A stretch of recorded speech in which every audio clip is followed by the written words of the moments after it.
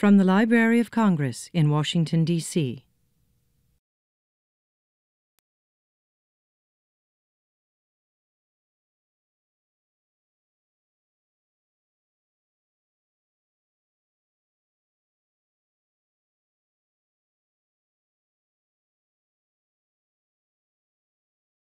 And today we're pleased to be co-sponsoring this event with our sister unit, the African, Hebraic, and Middle Eastern Division of Library Services, and you will meet the esteemed head of that unit a little bit later in the program. I just wanted to take a few minutes to sort of set us up for Human Rights Day and its origins. Most people in the audience, I don't think looking out, will recall that it was started as a universal declaration of human rights in the United Nations in 1948. It was in Paris, however. And it emanated from the four freedoms that President Franklin Delano Roosevelt had articulated in his 1941 State of the Union address to Congress. And those four freedoms, which were very, very well known by everyone at the time, were, of course, freedom of religion, freedom of speech, freedom from want, and freedom from fear. Franklin Delano Roosevelt then appointed the First Lady, Eleanor, to spearhead an effort through the United Nations to develop a universal declaration of human rights. And I think what's worth recalling at this time is the composition of the delegation. So the delegation represented many, many countries, Lebanon, Canada, the UK, Chile, of course the United States, China, the then Soviet Union. But what I think is even more striking to think about in terms of our discussions about human rights today, and then, of course, our esteemed colleagues and panelists that we will hear from shortly, is the fact that the initial drafters were not just lawyers and jurists. Among the drafters were playwrights, art collectors, of course, educators, diplomats, trade unionists, a former Army official from World War I, and a theologian. So I'm always struck when I think about human rights how very interesting it was that that initial group that first recognized that indeed there are universal rights and that there therefore must be universal protections and universal ways to assure those protections, both financial as well as diplomatic and perhaps even the use of force, that it was not just the law that set that milestone. So I hope you will think about that today when you're listening to our panelists. The more mundane thing I need to ask you is to please silence your electronic devices, to please note that you do have a question sheet in your program, so if you would like to ask a question, to please write it down and submit it to one of the law library staff members around the room. There is a program survey, and it is now my pleasure to just briefly tell you about our wonderful moderator and convener for today. Jane McAuliffe is our colleague. She is the inaugural head of the National and International Outreach Service Unit at the Library of Congress, a newly created unit.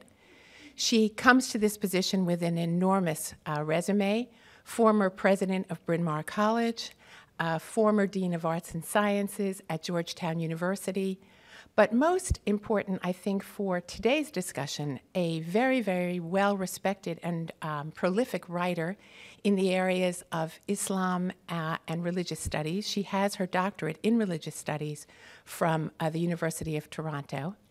And the final thing I will do before turning the podium over to Jane is to ask you to please make sure that anything you brought in today is neatly tucked in the seat in front of you, and that your minds are in the open and upright position. Jane, please take the podium. Thank you so much for joining us today.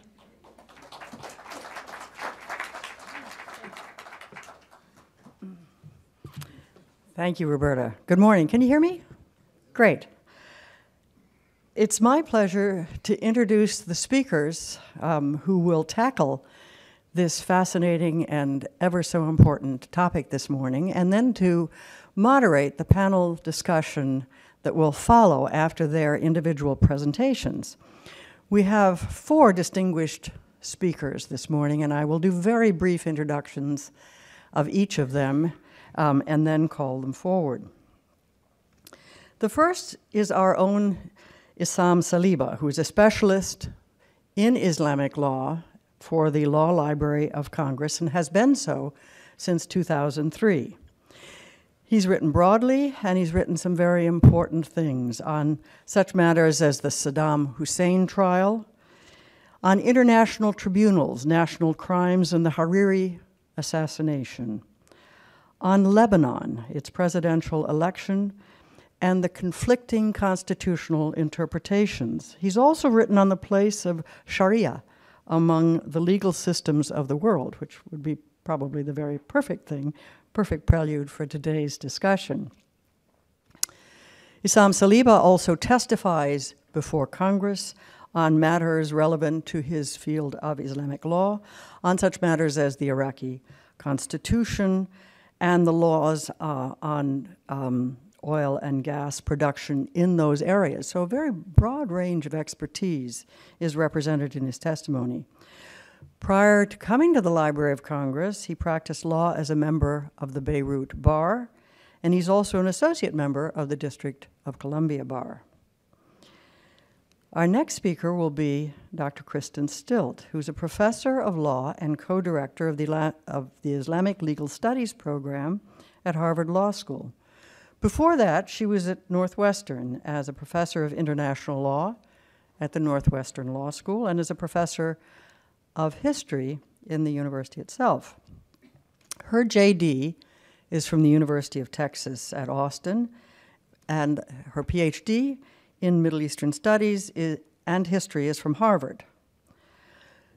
She has had research support from some of the country's most prestigious foundations, including the Carnegie Foundation and the Guggenheim Foundation, and has published material which is particularly important for our conversation. Her book with Oxford University Press in 2011 was Islamic Law in Action, a journal published this year in the International Journal of Constitutional Law is entitled Contextualizing Constitutional Islam. Her colleague at Harvard is Dr. Intisar Rabb, who is also professor of law at Harvard Law School and co-director of its Islamic Legal Studies program.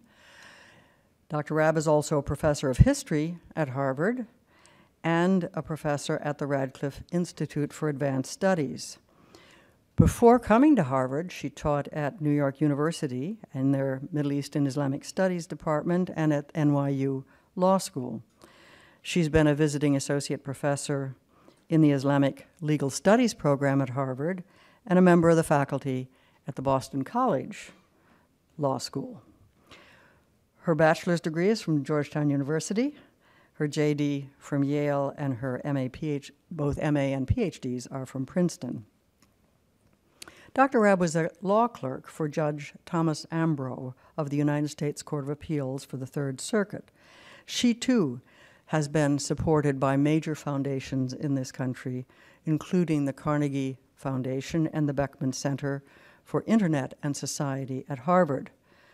Her most recent publications include an edited volume that she did with Michael Cook and others in 2013 entitled Law and Tradition in Classical Islam, as well as her own monograph, Doubt in Islamic Law, that was published this year by Cambridge University Press. And finally, we have Dr. Sherman Jackson, who is the King Faisal Chair of Islamic Thought and Culture, and has been so since 2011. 11. This is the first and the oldest endowed chair in Islamic studies in the United States. It's at the University of Southern California. Sherman is in Southern California now, but he has been in many other places, including the University of Texas at Austin, Indiana University, Wayne State, and the University of Michigan. His PhD, however, is from the University of Pennsylvania, so he has East Coast roots. His publication list is too long for me to read every single one of them, but they cover an amazing range of material. The most recent book is entitled Initiative to Stop the Violence, Sadat's Assassins and the Renunciation of Political Violence, that Yale published last year. He's written on Sufism, he's written on Islam and the Black American, and Islam and the Problem of Black Suffering, and several other books on Islamic law. He's currently working on a book called Beyond Good and Evil, Sharia and the Challenge of the Islamic Secular. Each of our speakers has 15 minutes. We will keep the 4 presentations to an hour. I will do kind of diplomatic timing, but will also rely on my colleagues to be good citizens. So with that, I welcome Issam Saliba to the podium.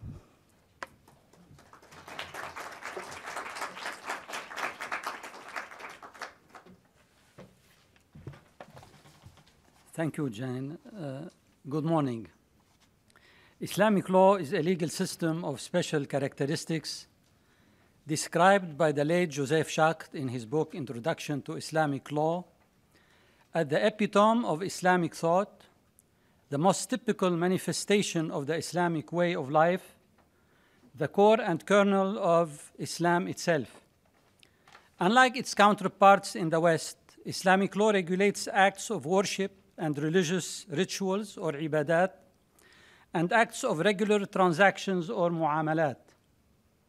The purpose of this presentation is to inquire whether the reformation of the law of mu'amalat and not the law of any particular state is possible from within the Islamic legal theory. The Islamic legal theory is based on a moral concept of right and wrong, or good and bad, under which the law mandates the performance of what is good and forbids the performance of what is bad of the human acts. Back in the 1950s, the late US Supreme Court Justice, Robert Jackson, captured the essence of this theory by pointing out that under American law, in contrast to Islamic law, one may at the same time be a law-abiding citizen and a thoroughly shabby character.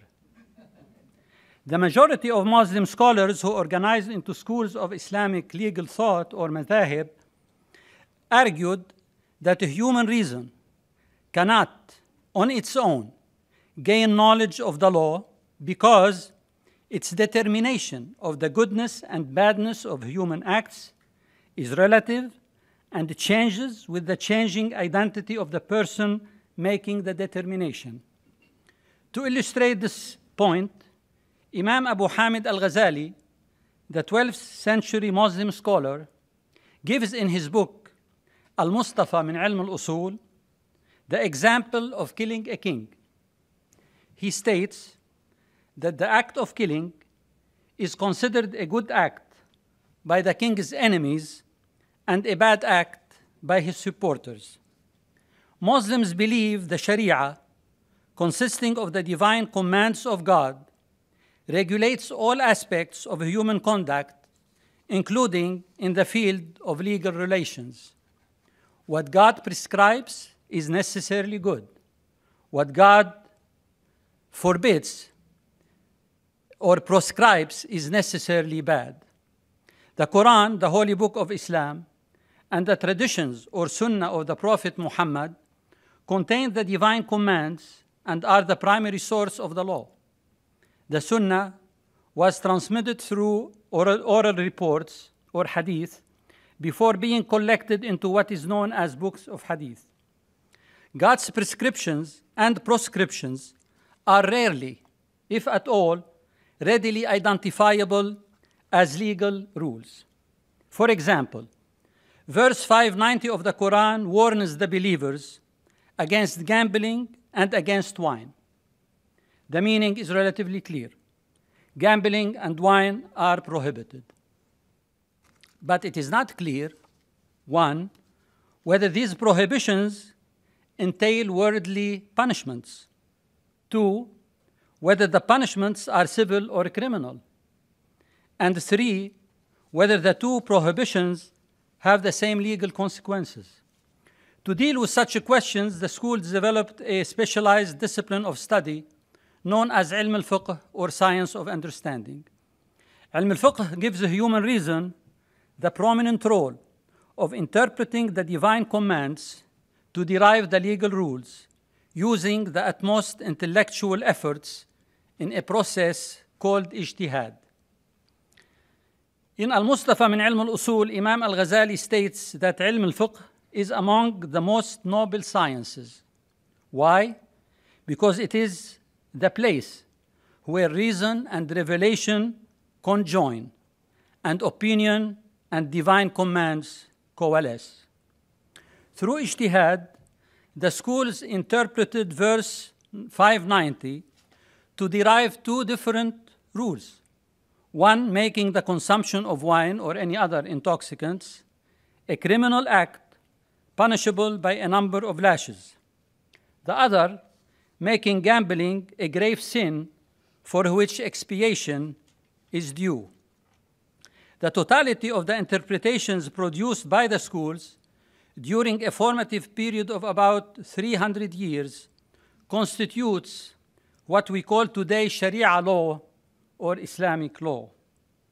Even though it has, according to Justice Jackson, an amazing record of accomplishments, Islamic law has been stagnant for a long time, and some of its rules are incompatible with modern norms. A Muslim who abandons Islam is still subject to the death penalty, notwithstanding his Quranic right to believe or not to believe. A Jew is still required to convert to Islam or pay the jizya, notwithstanding the instructions of the Prophet Muhammad that no Jew shall be enticed to leave Judaism. And the caliphate is still the confessed form of government, notwithstanding the silence of the Quran on this subject. Three questions are relevant to our inquiry. First, is Islamic law immutable? The majority of Muslims appear to believe in the immutability of Islamic law by refusing to critically discuss past interpretation of Sharia.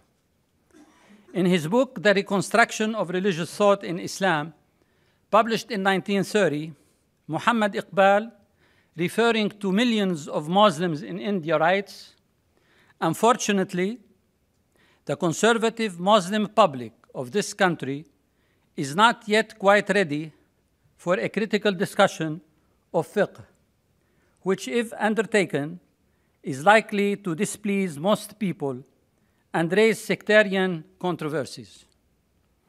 Attempts at legal reforms undertaken by self-proclaimed Muslim states have largely gone backward. In the 1990s, Nasr Hamid Abu Zaid, an Egyptian professor, was judicially declared an apostate because of his academic writings, and as a result, his marriage to his Muslim wife was nullified. Going back to the Islamic legal theory, we find no basis for the belief in the immutability of the law as interpreted by the schools. None of the schools has ever claimed finality or exclusivity of its interpretations of Sharia. Imam Abu Hanifa, the eponym of the Hanafi school, is reported to have said, "Our ruling is an opinion, the best we could attain. Whoever comes with a better opinion deserves our support." Under the Islamic legal theory, there is room for different interpretations to coexist, and by extension, for such interpretations to evolve or change. In one hadith, Prophet Muhammad is reported to have said, "The disagreement of my community is a blessing."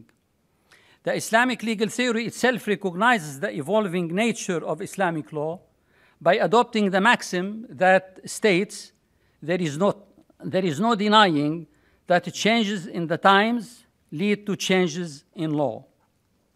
It is incumbent upon the Muslim polity to realize that the law, as formulated by the schools during the early centuries of Islam, is not impervious to change. Second, can the Sharia support new interpretations? The universal principles and values of Sharia, such as justice, equality, and the public interest, not only support, but call, in my opinion, for new interpretations of the divine commands.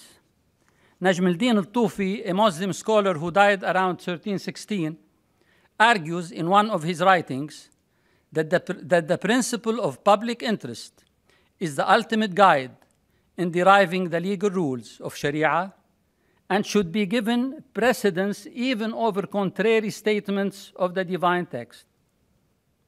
In his collection of fatwas, Ibn Taymiyyah, the renowned 14th century Muslim scholar, quotes approvingly that God would support a just government of unbelievers, meaning non-Muslims, and would not support an unjust government of believers, meaning Muslims. In 1925, Ali Abdul Razik, a faculty member of the Islamic University of Al-Azhar, published a book titled Islam and the Foundation of Governance, in which he relies on divine sources to conclude that Sharia gives the Muslim polity the right to adopt the form of government most suitable to its needs. If the Sunni Muslim polity agrees with Najm al-Din al-Tufi, Ibn Taymiyyah, and Ali Abdul Razik, there is no doubt that the political theory of the caliphate would undergo a dramatic reformation from within and lead to the establishment of a modern government without the need for assistance from us here in the West. In the reconstruction of religious thought, Muhammad Iqbal writes, "The Republican form of government is not only thoroughly consistent with the spirit of Islam, but has also become a necessity in view of the new forces that are set free in the world of Islam." Because of his belief in the compatibility of Islam with modern government, Sheikh Muhammad Abdu, a great reformer of the 19th century, has allegedly said, after visiting France, "In France, I saw Islam, I didn't see Muslims. In Egypt, I see Muslims, I don't see Islam." My colleagues on this panel may have more to say about how specific interpretations of Sharia would support true reformation. Third, who has the authority to reform Islamic law?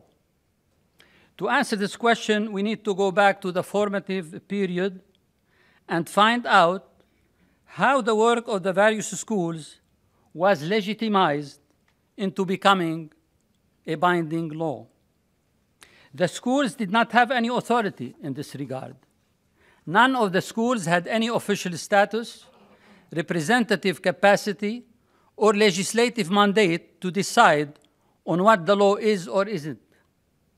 They all came into existence on their own initiative and acted independently from, and at times in confrontation with the state. The authority that legitimized the law as formulated by the schools was the authority of the Muslim people. Schools that did not garner the consent of the people disappeared, and their interpretations of the divine commands never became law. Among the many schools that came into existence, only the work of a few got the support needed to become binding law. The authority of the Muslim polity as the legitimizing factor of Islamic law has been enshrined in the doctrine of ijma' or consensus.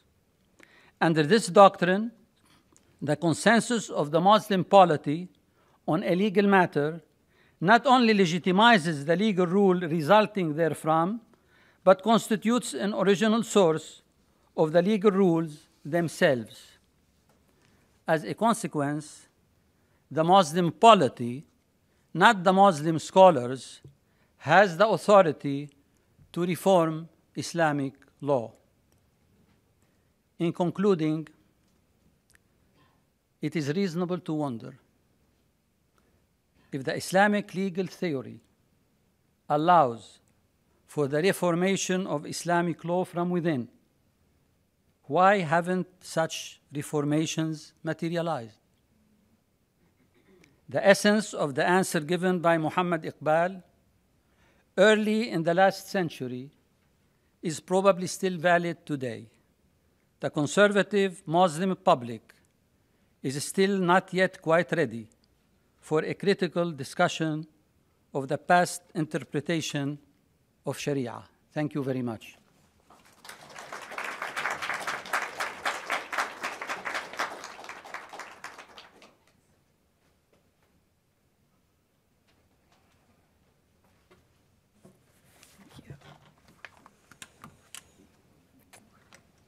All right, thank you to Dr. Saliba and to Kimberly Zellers and everyone here at the Library of Congress for this invitation to be here on, or in honor of, I should say, Human Rights Day. We have a few more days till Human Rights Day itself.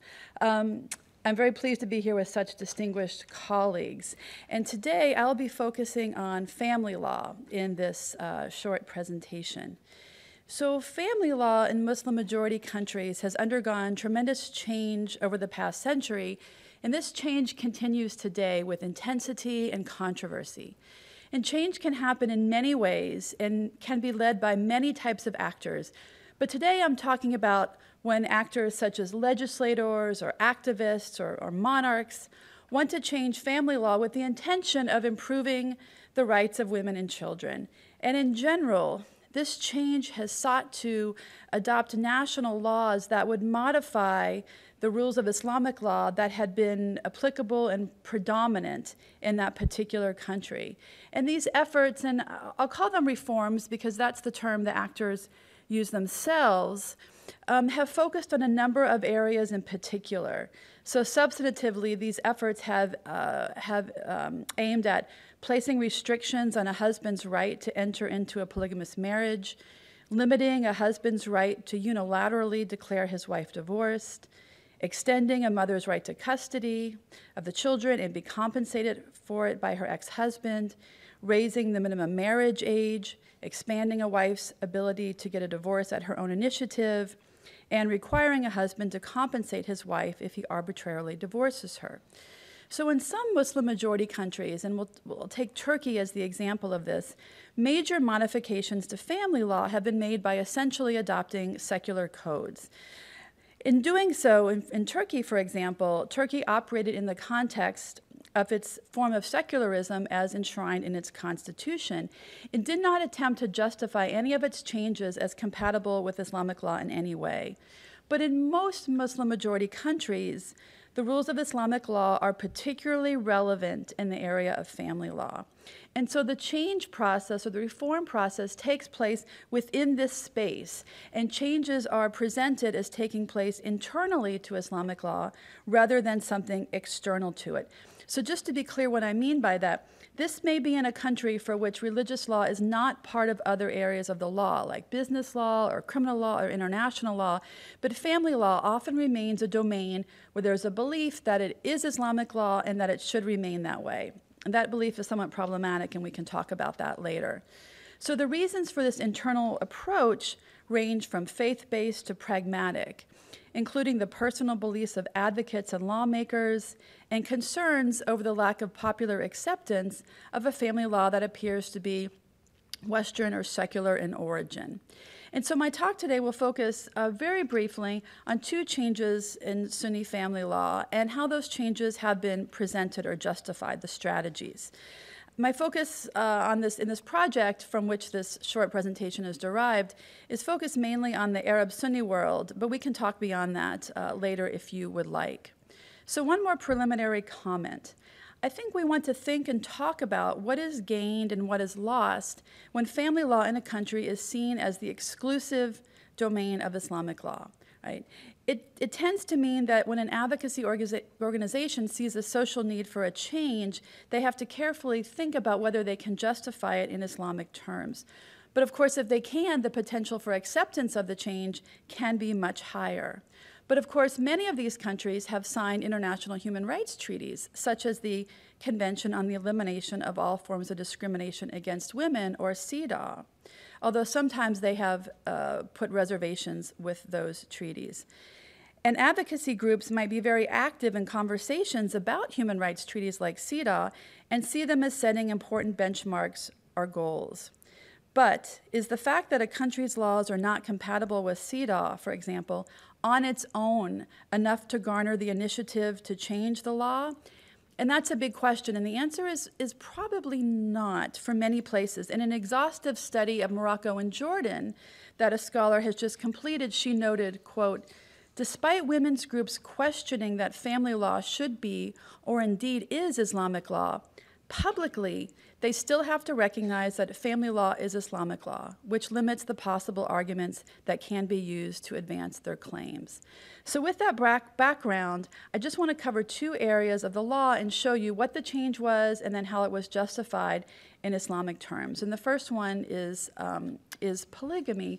And the strategy that's been used is essentially taking powers that were left in the hands of individuals, and the husbands in particular, and assigning that power to a judge.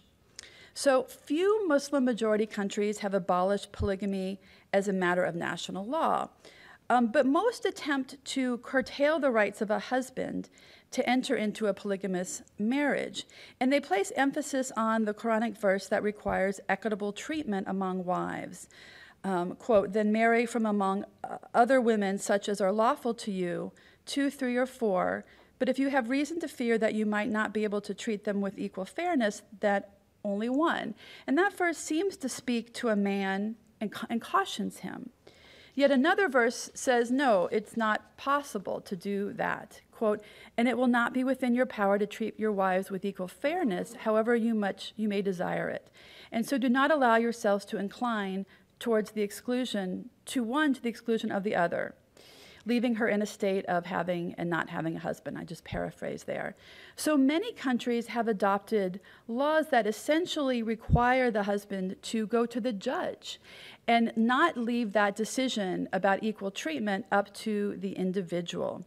Morocco adopted this approach in 2004 in its family law code that many of you might be familiar with. In the preamble, the Moroccan king said he would not outlaw polygamy due to his belief that it is permissible. But he said that polygamous marriages would only be allowed under compelling circumstances and stringent restrictions with the judge's authorization. The judge must verify that the husband has the means, and there must be an exceptional motive justifying polygamy. And this prospective wife, second wife, must know and must consent to the polygamous marriage. Most recently in Jordan, the Jordanian Women's Union officially opposed polygamy, but they were afraid that they wouldn't achieve that in the 2010 law. And so they instead proposed judicial oversight along the same lines as what was done in Morocco. So notice how this strategy works. It does not attempt to declare polygamy impermissible or even illegal in the state, but instead uses those verses to say to the husband, more or less, we don't think you're the one that should decide, and the judge will be the one to do it. But I should note that even that strategy has been seen as too controversial in some countries. So the next area, the second area, quickly, is the area of marriage contracts. And the strategy here is something I call encouraging the permissible. So this strategy recognizes that a gap exists between what's permissible as a matter of Islamic law and what reformers think they can actually require as state law. And so they tried to approximate state law by encouraging people to take advantage of options they already have. And so on one level, this is sort of like a Know Your Rights campaign. But the more you can encourage something, the more it would be potentially taken up by individuals, the more you can approximate something like national law. And so a good example of this comes from Jordan. So marriage contracts can contain additional stipulations as long as they don't kind of undercut the essence of the contract itself. So the Jordanian laws of 1976 and 2010 specifically identify conditions or clauses in the contract that are considered acceptable and would be upheld by a Jordanian court. These include, for example, requiring the husband not to take another wife, not to prevent the wife from working, not to require her to move to a place she doesn't want, and giving her the right to divorce herself. And so the activists felt that they were not able to achieve that as a matter of national law. For example, without anything else spoken about in the contract, the husband could do those things. But by mentioning these in the law, there's an implicit statement, you can do this, you can put this into your contract, and the state will uphold that. But in contrast, Egypt was not able to go down that same path. So while women may add stipulations in their contract, and that's not a problem at all, what activists had wanted was a way in which to make it known to women, here's conditions you can put in, these the state will uphold, and your contract will not be considered null and void as a result. And so a coalition drafted a marriage contract that not only included a blank space where these stipulations could be written in, but also listed a number of questions that the notary was supposed to ask the couple, helping to perhaps prompt them to consider these conditions. And the questions included, speaking to the husband, do you agree to abstain from marrying an additional wife? And if you do so, do you agree that your wife will have the right to divorce herself? And so by posing questions like this to the husband in a yes or no way, the idea was at that moment when the couple is filling out this marriage contract, the woman would understand she could ask for this. And the husband would have to essentially say no if he didn't want that to be included in the marriage contract. And so the Egyptian government actually supported this new marriage contract that would have these prompting questions and sought the opinions of religious scholars on it. One of the highest religious officials in Egypt, the Sheikh of Azhar, actually rejected this proposed marriage contract. And he said, well, it's lawful for the woman to achieve these conditions in her contract. It should not be encouraged as a matter of state law. And he said that it violated a concept of the husband's superiority or authority over the woman. And so the rejection of the standard contract is essentially a rejection of that strategy of encouraging the permissible, at least in that particular context. So the stipulation is permissible according to the religious leader who essentially who said he wouldn't support it, but encouraging it through the national marriage registration process was not, according to him. So just to sum up, this strategy of encouraging the permissible, it is distinct from a national law that would require that result on every individual. It would leave it to the individuals to adopt it or not to adopt it, but the extent of encouragement could come close to approximating a national law if indeed everyone adopted it. But it's easier, it's more palatable because it doesn't raise the same level of opposition as perhaps a national law that would prevent polygamy, for example, to go back to the example I started with. So in being mindful of my precise time limits, I've given you here just two areas of law, polygamous marriages and then marriage contracts and marital relations more generally, along with a strategy that went along with each particular area encouraging the permissible and delegating authority to a judge or other official. This comes from a larger work I have in which I discuss 9 strategies across a wide array of substantive areas of family law, and I can certainly talk about that later or send anyone the paper if this is a concern of yours. But given that our context today is Human Rights Day, I want to echo an issue I mentioned at the outset. So one of the goals of this project of identifying strategies is to contribute to a larger conversation about the benefits and disadvantages of using strategies rooted in Islamic law in comparison with other ways that could be used to achieve improvements, in this case, for women and children in the context of family law. And of course, a prominent other source of law or change comes from the Convention on the Rights of Women, as I mentioned at the outset. So I just want to leave us with 4 questions that I hope we can talk about. So the first is, what is gained and what is lost when family law in a particular country is seen as the exclusive domain of Islamic law? And what is gained and what is lost, and from whose perspective? Secondly, what is gained and what is lost when Islamic arguments on family law are particularly relevant in a society? And what if they're the only relevant argument in a society? The third one is, how can international human rights-based arguments become persuasive in a context where they have not been very persuasive? Right? What about a country or a society or a component of a society where the international human rights arguments have not been considered persuasive or even important? And then the last one is, how can international human rights norms and Islamic law work together? And I do think they can.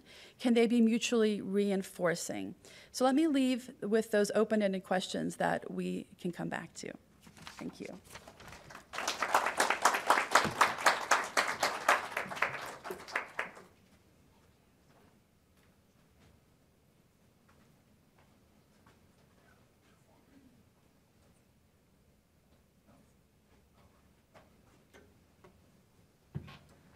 He was handing me a pointer. I thought about doing a PowerPoint presentation, but I've heard that power corrupts and PowerPoint corrupts to a point, so I thought I'd avoid that for right now. That comes later. I'd like to thank Issam Saliba, Kimberly Zellers, Cliff Brown, and all the other librarians who are here and have invited us to and form this session, which I'm honored to join. I'll be talking about Islamic criminal law through internal critique, or as related to internal critique. And this is the talk in a nutshell. So I'll try and say this in 30 seconds, and then you can ignore the rest, or you can stay tuned for the details. So basically, I'll be talking, I want to discuss the doctrine of doubt in Islamic law as a significant feature of Islamic criminal law, and make the argument that this concept of doubt and dynamic interpretation that goes along with it are key to what I'm calling a process of internal critique that pervades Islamic law on a meta level, and that could lead to positive change in criminal law. So that's the talk in a nutshell. So as to the details, let me start by saying a word about why we should be interested in the idea of internal critique, which as I'm using it, is a process through which, in the legal arena that I'm concerned with, Muslim jurists critically assess the rulings and applications of Islamic law. So they critically assess Islamic law. And this process tends to happen at particular historic moments, both medieval and modern. And such moments might occur when the entire system of Islamic law and governance does not exemplify the values it purports to espouse, or it does not serve the purpose of ensuring law and order with respect to a greater moral system, or it functions in a context in which those preserving or seeking to preserve the moral order lack the political or legal authority to do so, to provide the type of individual and institutional guidance or governance required for a just society. So in short, internal critique often follows moments of crisis, such as the fall of Baghdad in 1258 or the fall of Baghdad in 2003. So this moment is arguably one such moment. Today, we might expect to see internal critique where there is a widespread lack of authority, ongoing questions about who speaks for Islam, such questions as Issam Saliba raised, the tragic rise of extremist groups like ISIS who use violence in the form of war and egregious, harsh criminal punishments, and that's something that I'll focus on in particular, as a means of social control, of gaining territory, instilling terror, all the while claiming that their actions are based on early Islamic law. So nothing could be more false. And in the rest of the talk, I aim to explain what I mean by that, not by refuting what are simply outrageous discussions that question whether sex slavery or wanton killing are sanctioned by Islamic law. They're not. But by giving a sense of the type of reasonable decision-making that Islamic law does historically sanction in areas of law and policy in the criminal arena. And then I want to talk about the type of dynamic rules that Muslim thinkers, judges, jurists, other scholars produced historically with respect to what I call a doctrine of doubt in Islamic criminal law. And then I'll end with a look at some modern experiments in Islamic criminal law that seek to use, or that through internal critique seek to change or update their Islamic criminal law codes. And just one more word about the term Islamic critique or internal critique. I prefer to use this term over reform, although our title for the talk is called Perspectives on Islamic Law Reform, because this is sort of critique that is a means of updating Islamic law through using Islamic legal arguments. And this relates to what Kristen Stilt was saying about the resonance or salience of international human rights norms as opposed to Islamic legal arguments. And perhaps the end is the same of universal or shared values, but the articulation of them may resonate more in one context. And I think internal critique captures that better than human rights reform. So let's start with, what do I mean by doubt? I want to start with an episode from early Islamic law. It's something that's reported in both Sunni and Shi'i sources, repeated across the board and throughout Islamic history as one of the iconic examples of, an illustrative example of what should happen in criminal law contexts. So in this early episode, there's a type of early police force in a small Arabian town out patrolling. And members of the patrol come across a man in the town ruins, and he's holding a blood-stained knife, and he's standing over another man who apparently has just been stabbed to death. So the patrol arrests the man with the knife, and upon arrest, that man confesses and says, "I killed him." And the suspect is brought before Ali, who's the beloved cousin and son-in-law of the Prophet Muhammad, who had died just a few decades before. Ali, in Islamic history, is the fourth caliph according to Sunni accounts and the first imam according to Shi'i accounts. So he's an authoritative early figure, and he's presiding over criminal trials in his capacity as leader of the young Muslim community. And upon hearing the defendant's story, Ali reportedly sentenced the man to death in accordance with the Islamic law of homicide, which accommodates the death penalty, life for life, unless there's commutation at the request of the victim's family. So before the sentence was carried out, another man rushed forward, telling the executioners, "Don't be so hasty.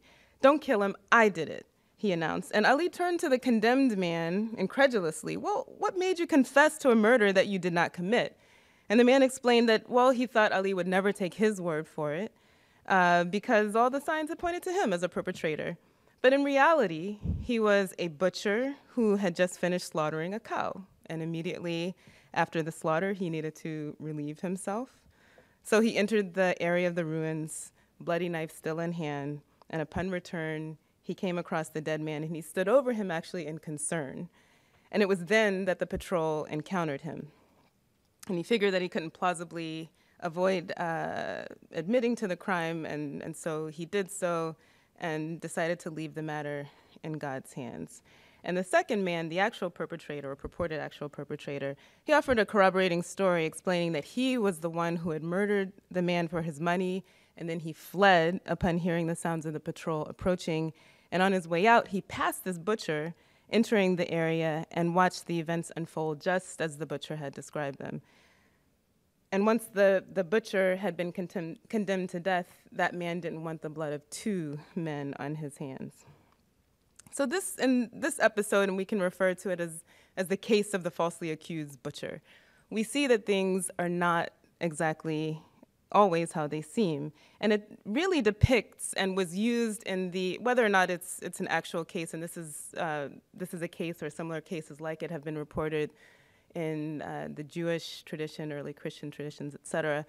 So whether the case is historically accurate in all of its facts, the point is that it was used by Muslim jurists over time to be a guide to how Islamic criminal law should be applied, and critically so.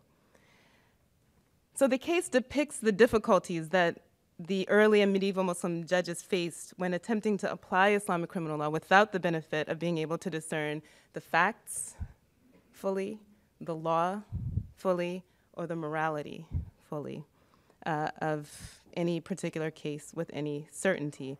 So as for the facts here, confession or witness testimony typically suffices to establish guilt in Islamic criminal law.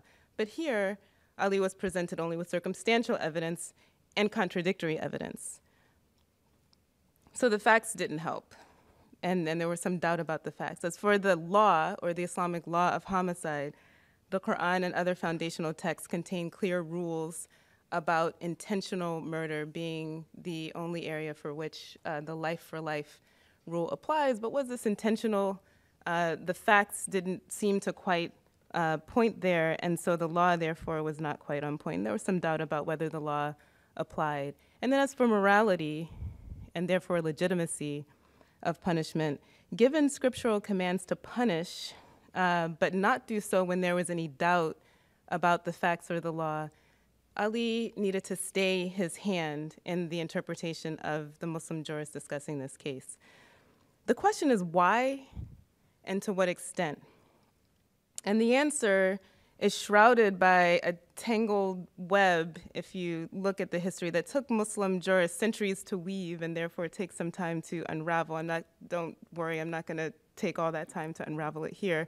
But I'll cut to the center, that based on Islamic values of justice and fairness, Muslims made doubt and avoidance of punishment on its basis a central pillar of Islamic criminal law, and they expressed it in the form of a legal maxim, what I call the doubt canon, to avoid criminal punishments in cases of doubt, avoid criminal punishments in cases of doubt.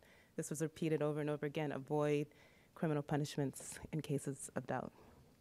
So myriad episodes like this one, the case of the falsely accused butcher, they recur in early Islamic sources, and Muslim jurists explain these cases with reference to doubt.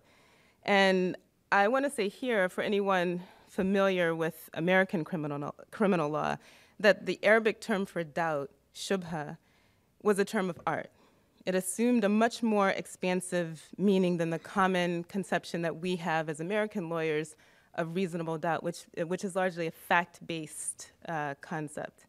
So rather than representing a principally fact-based standard of proof, the Islamic doctrine covered factual uncertainties, legal ambiguities, even extra-legal considerations that I call moral doubt. And moreover, the Islamic doctrine of doubt corresponds to analogous American doctrines that are seemingly as disparate as the principle of legality, the presumption of innocence, legal ambiguity, and the corresponding rule of lenity, the requirement of proof beyond a reasonable doubt and lesser standards of proof, mens rea requirements, mistake, ignorance, impossibility, and other potentially mitigating circumstances, and even mercy. All of these are covered by this term, shubha.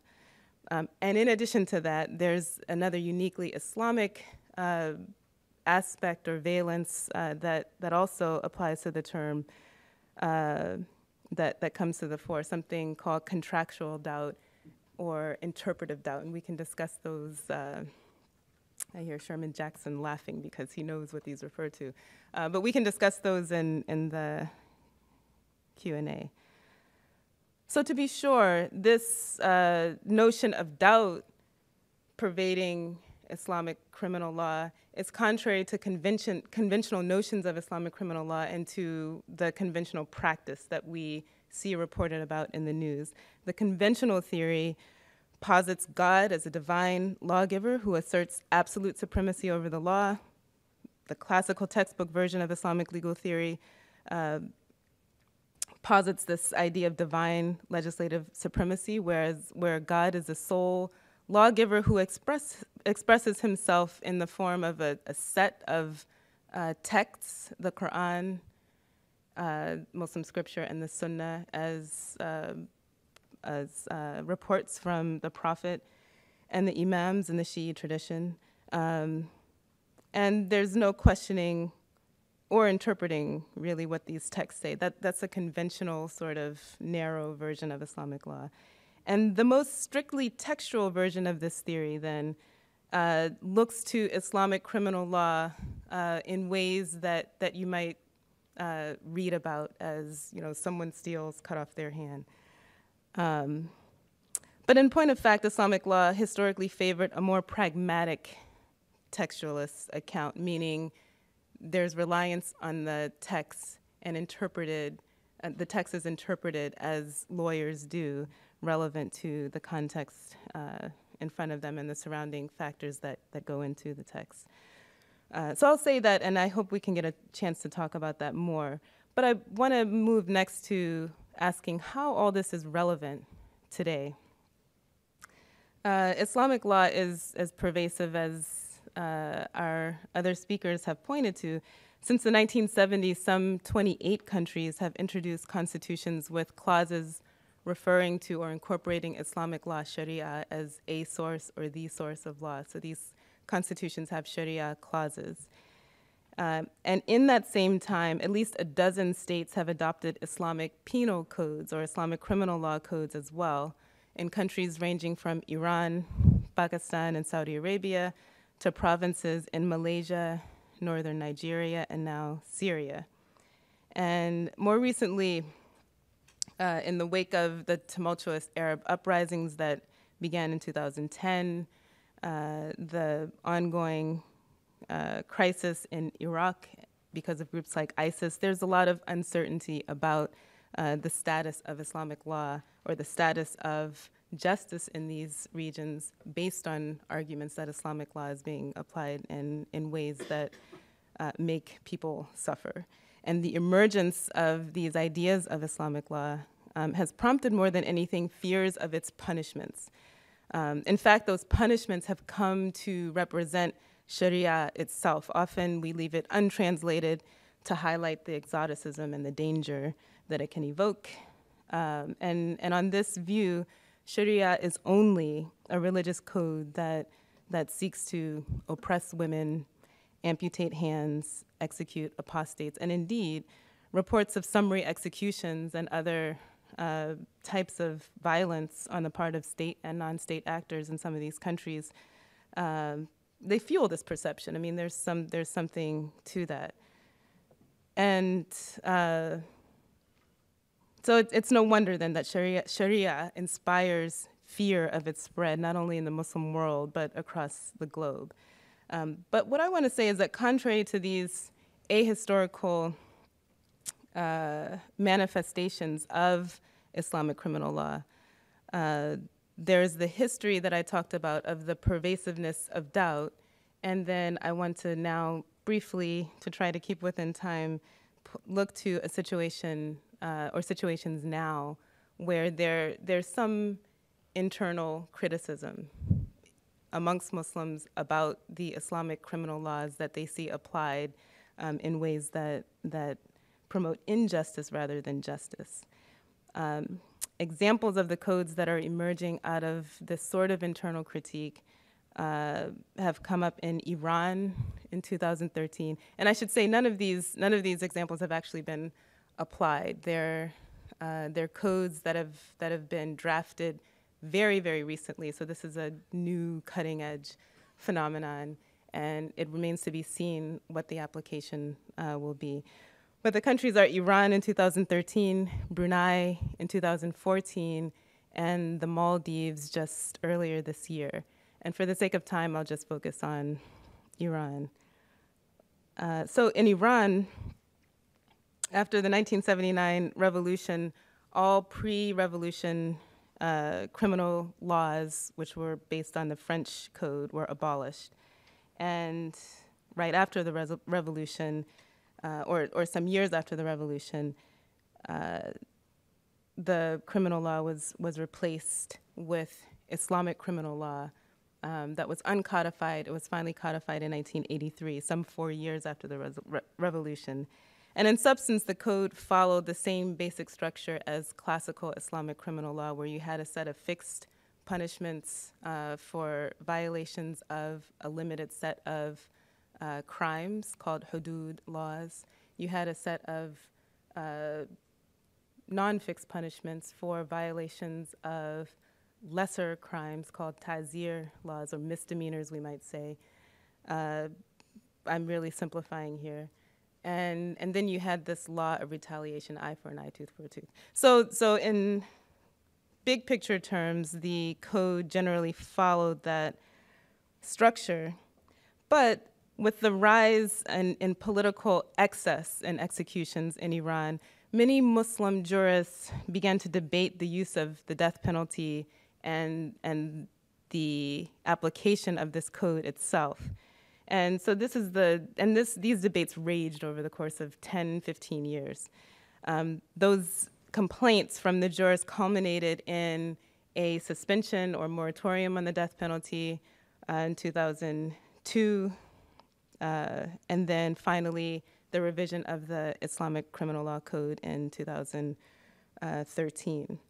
And one of the elements that I'll point to, and again, this is all hypothetical, we haven't seen any applications yet, but it's a significant element in that those critiquing the code said that there was not enough emphasis on procedure, and in the idea that jurists or judges don't always know whether the facts, the law, or the moral concerns that should go into an intelligent application of a criminal law system, more especially an Islamic criminal law system, were there. And so they've incorporated the doubt doctrine that looks to ensure that the facts, the law, and the moral or the legitimacy of the punishment is not in question. And they actually incorporated the doubt doctrine for the first time into the new code, this canon that says avoid criminal punishments in cases of doubt, and exactly that formulation is now in the new code. Remains to be seen how it is applied. So I want to conclude. I've tried to address both problems and prospects for change or updating Islamic criminal law with respect to internal critique, and highlighted some of the modern experimental examples. Judges tend to appeal to, and I just want to end by saying that why the history of doubt in Islamic criminal law is important, and to these internal critiques, and to looking forward to both the problems and prospects that I try to highlight. So judges tend to appeal to conceptions of Islamic law drawn from its foundational texts and understandings from the ever authoritative founding period, we might say, of Islamic law from the 7th to 11th centuries. And law is like that. It's tradition bound. Whether we're speaking about American or Islamic law or most other systems, just as we American lawyers look to America's founding period for authority often, Muslim jurists look to Islam's founding period. So the history ends up being very important. The local politicians and Islamists tend to be ignorant or illiterate of the history, and I think that adding that to the larger conversation could be of help to the project of internal critique. So what happens when jurists and lawyers contemplate the history and operation with a wider expanse of sources and attention to Islam's overarching values and purposes? What happens if we pay more attention to both the problems and the prospects endemic to internal critique? These are the questions that I posit in my own work. I pose to others working on these issues, and they're questions that I hope to discuss with you today. Thank you.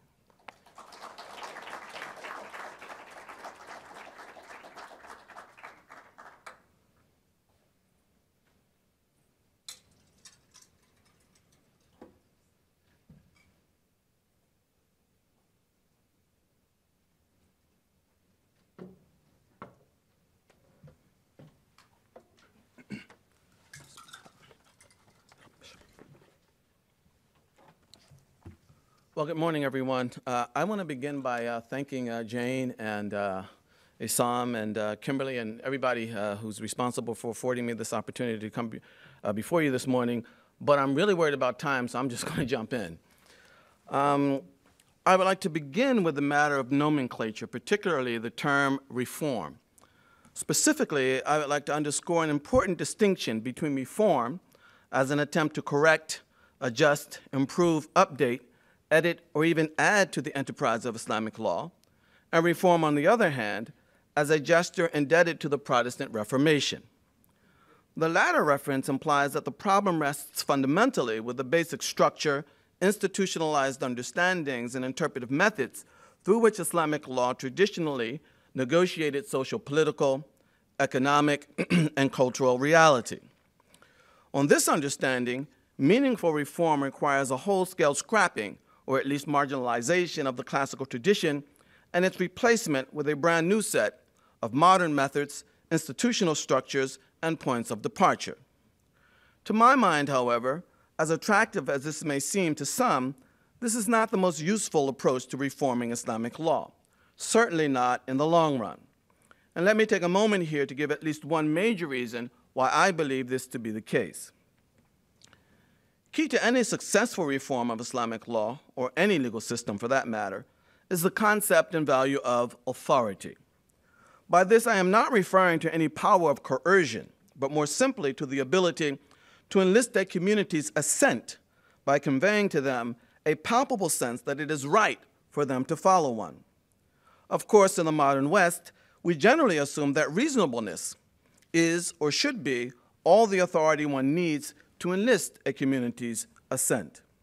In truth, however, there is not one, but many forms of reason, and this raises the need for an authority beyond reason itself to adjudicate all of our reasoned debates.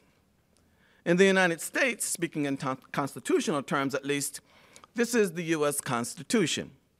As Americans, we often disagree and put forth all kinds of reasons for and against positions on abortion, affirmative action, or free speech.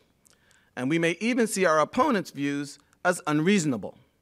In the end, however, we accept the Supreme Court's authority to terminate these disputes in the interest of preserving the civic order. In law, then, authority works a lot like trumps in the game of pinochle. I hope you know pinochle. And to borrow the expression of Thomas Hobbes, where there is no agreed upon authority, clubs become trumps. The civil order, in other words, simply falls apart. Of course, one might argue, in the case of Islam, that something other than Sharia, for example, liberalism, could assume the role of authority broker. But even beyond the substantive problems with such a proposition, it would take literally centuries for such a substitution to take place. And in the meantime, massive, unpredictable instability and dislocation would be the order of the day. My approach to reform, therefore, proceeds on the understanding that reform is most effectively achieved by engaging rather than jettisoning the classical tradition. Of course, this too raises significant problems. To begin with, there are literally dozens of pressing contemporary topics that the classical tradition never contemplated, from stem cell research to copyright law to sex change operations. Beyond this, many issues on which the classical tradition spoke definitively, for example, issues relating to women, religious minorities, or the authority of the Muslim ruler cry out for reconsideration. Here, the fear is that engaging in the classical tradition will either blind us to contemporary reality or entrap us in forms of thinking about and arranging society from which we desperately seek to escape. In the brief time I have remaining, therefore, I would like to point to just a few features of the classical tradition that might give some indication about how Islamic law might come to terms with these and related challenges. The first feature is actually the easiest, namely the institution of ijtihad, or fresh, unmediated interpretation of the sources.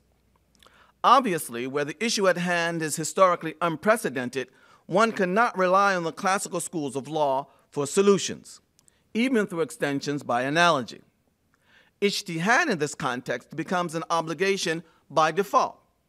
This is actually quite straightforward from the perspective of the classical tradition. Modern Muslims, however, often evince a certain diffidence or even hostility towards ijtihad.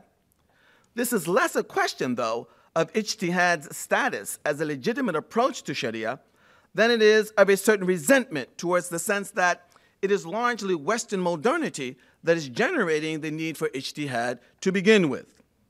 With time, of course, such feelings can only dissipate. In fact, I would hazard that a good deal of ijtihad is likely to emerge out of those Muslim communities for whom Western reality is not imposed or sensed as being imposed, but is rather the only reality they have ever known. Though it may be difficult to imagine in the present moment, this points to the importance of Western Muslim communities in the future or to the future of Islamic law. Now, having said this much, ijtihad remains limited in its utility. For many of the most problematic features of Islamic law are precisely those rules that the classical tradition has upheld for literally centuries. Of course, one could argue, and many Muslims do, that ijtihad is also the solution here. We simply need to go back and reinterpret the sources in order to produce new rules. Ultimately, however, this takes us back to the problem of authority. For like it or not, the classical tradition will likely retain much more authority than any contemporary individual or movement could hope to muster.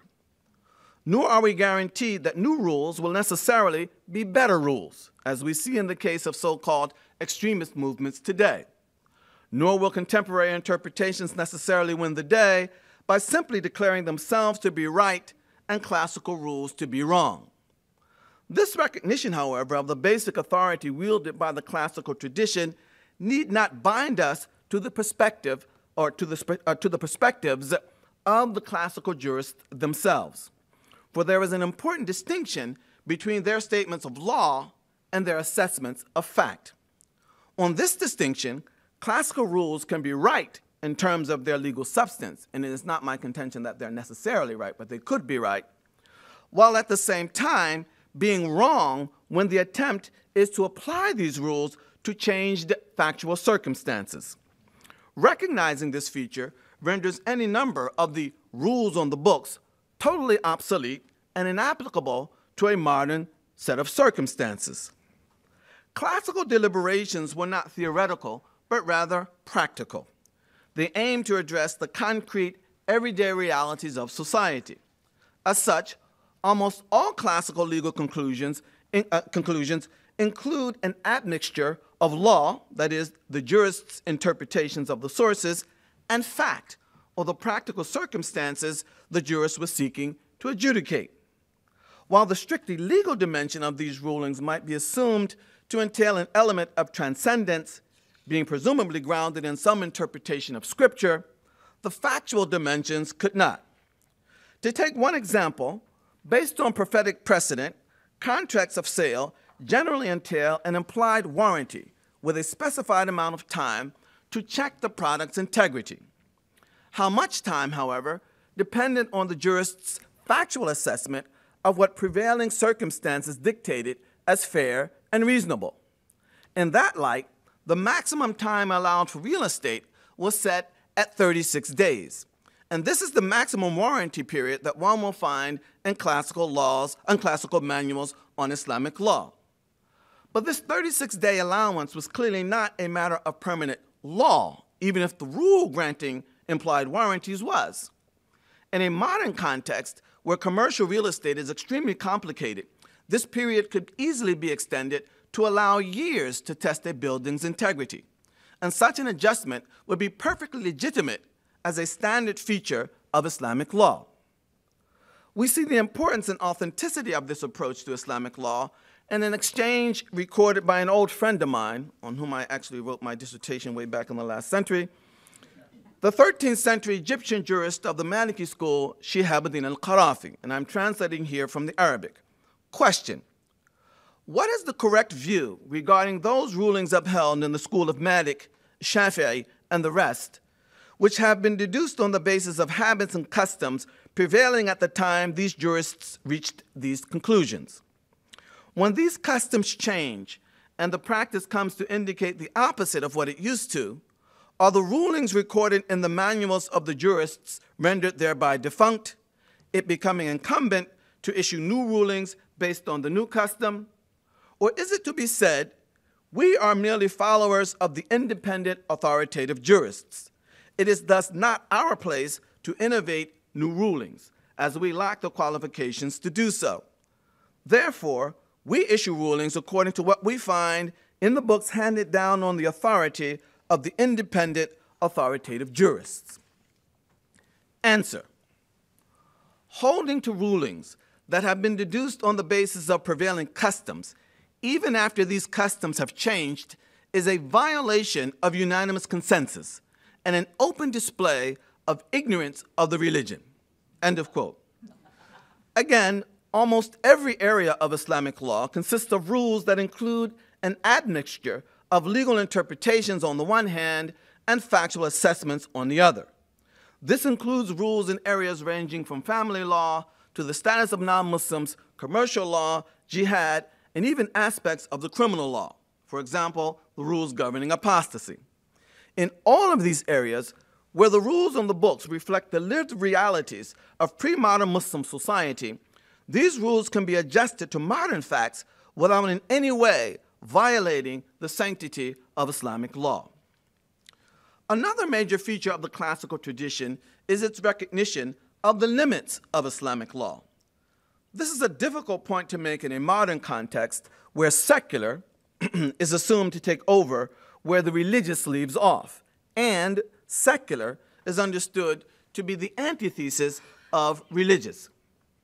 My point, however, is simply that Islamic law recognized that the law itself was not intended to address all issues, and that beyond the scope of the source's jurisdiction, other forms of deliberation, including those that rely on reason, science, practical experience, even perhaps spiritual epiphany, could be legitimately invoked. To be sure, this never amounted to what we in the modern West would identify as secular, for Muslim jurists never acknowledged the propriety of proceeding as if God did not exist. They did recognize, however, that Islam as a religion is broader in scope than Sharia, and that the limits of Sharia do not therefore equal the limits of Islam. Thus, assuming that Sharia did not address an issue concretely, an approach to that issue that was grounded, say, in chemistry or actuarial science or plain old mathematics could be perfectly Islamic, even if it was not based in Sharia in the strict sense. This is the area for which I have coined the term the Islamic secular. Rather than opposing or even competing with Sharia, it simply complements Sharia by recognizing that in many instances, Muslims cannot rely on Sharia for concrete answers. In fact, in any number of instances, their reasoning will be generically indistinguishable from that of their non-Muslim compatriots. Take an issue, for example, such as speed limits or licensing medical doctors, or licensing medical doctors. The most Sharia could provide here would be the value of ensuring that such policies served the communal interests of safety, competence, and the like. What actually constitutes safety or competence, however, in concrete terms, could not be determined on the basis of Sharia. for there simply is nothing in Sharia that could identify 55 miles per hour as an appropriate speed limit, or 3 or 4 or 6 years of rotation as a requirement for medical licensing. Rather, in deliberating these issues, Muslims would have to rely on the same kinds of considerations upon which non-Muslims rely: physics, actuarial science, insurance adjusters, experience, and the like. And this would extend to a virtually endless list of issues in the contemporary public domain, from immigration policy to national health care, from FAA regulations to tenure and promotion procedures in our universities. All of this is extremely important for at least two reasons. First, precisely because things such as speed limits or building occupancy codes or national health care plans are not governed by Sharia in the strict sense, Muslims and non-Muslims can be brought into conversation and debate over these issues on a shared intellectual plane. Sharia, in other words, does not constitute a barrier between Muslims and non-Muslims when it comes to debating these issues. Second, because society is perhaps more affected on a daily basis by regulations in the non-Sharia realm than it is by rules strictly dictated by Sharia, even in a polity governed by Sharia, the area of presumed conflict between Muslims and non-Muslims might be much narrower than is commonly presumed, and the area of what John Rawls would refer to as public reason might be much broader than is commonly assumed. Attention to the Islamic secular is also important to the modern political order of Muslim states. For part of the problem here is the tendency on the part of governments on the one hand and Islamist movements on the other to invoke the unassailable authority of Sharia as a means of raising whatever rules or policies they propose beyond critique. Careful attention to the Islamic secular, meanwhile, could confer at least three distinct advantages. First, it could insulate Muslim governments from inflated charges of violating Islamic law every time they institute economic, educational, or bureaucratic policies that are not explicitly dictated by Sharia. Second, it could empower Muslim communities to hold their governments to greater degrees of accountability by denying these governments the ability to wrap their every policy in the unassailable authority of Sharia. Finally, it could contribute to the domestication of power itself by forcing power to negotiate its right to coerce, rather than assuming that Muslim rulers and governments have some uncontestable right to coerce, in the name of what a friend of mine would call God's pious dictator. I would like to end these incomplete ruminations on reform in Islamic law by referring to what remains, to my mind, an outstanding problem, and I'd like to take advantage of the intellectual capital in the room on this score. The problem of which I am speaking is quite simply history. More specifically, unlike modern states, Islamic law never devised a mechanism for wiping the books clean of outmoded, discarded, or discredited rules. Rather, juristic culture as a whole oversaw this process by constantly identifying and updating what each school identified as its going opinion. With the marginalization of this legacy in modern times, however, the entire record of every opinion ever reached lay at the disposal of the Muslim masses, including modern Islamist movements, the majority of whom are untrained in the law. This means that they can go back and access rules that have been long discarded or discredited by the Sharia establishment and treat these rules as if they were the going opinion. And this without the benefit of knowing the important distinction between law and fact. What renders this even more problematic, however, is the fact that this rich and variegated trove of Muslim juristic opinion is extremely valuable in demonstrating both the pluralistic nature of Islamic law and the degree of intellectual boldness and sophistication that went into Muslim legal deliberations. Thus, it would be remiss to try to block access to this very rich and inspiring legacy. And yet, this very access itself poses real problems and even potential dangers. Devising a solution to this problem, in my mind, will be key to preserving any gains that a successful attempt to reform Islamic law might achieve. Yet I must admit that I remain stymied by this problem. I'm not sure how to handle it. In the end, however, whatever solution the Muslim community ultimately settles upon, one can only hope that the cure does not turn out to be worse than the very disease. Thank you very much. Let me kick off with this question. As many of you know, Prime Minister Tony Blair was here last week to give the Kissinger Lecture on International Affairs, and his remarks got a lot of press.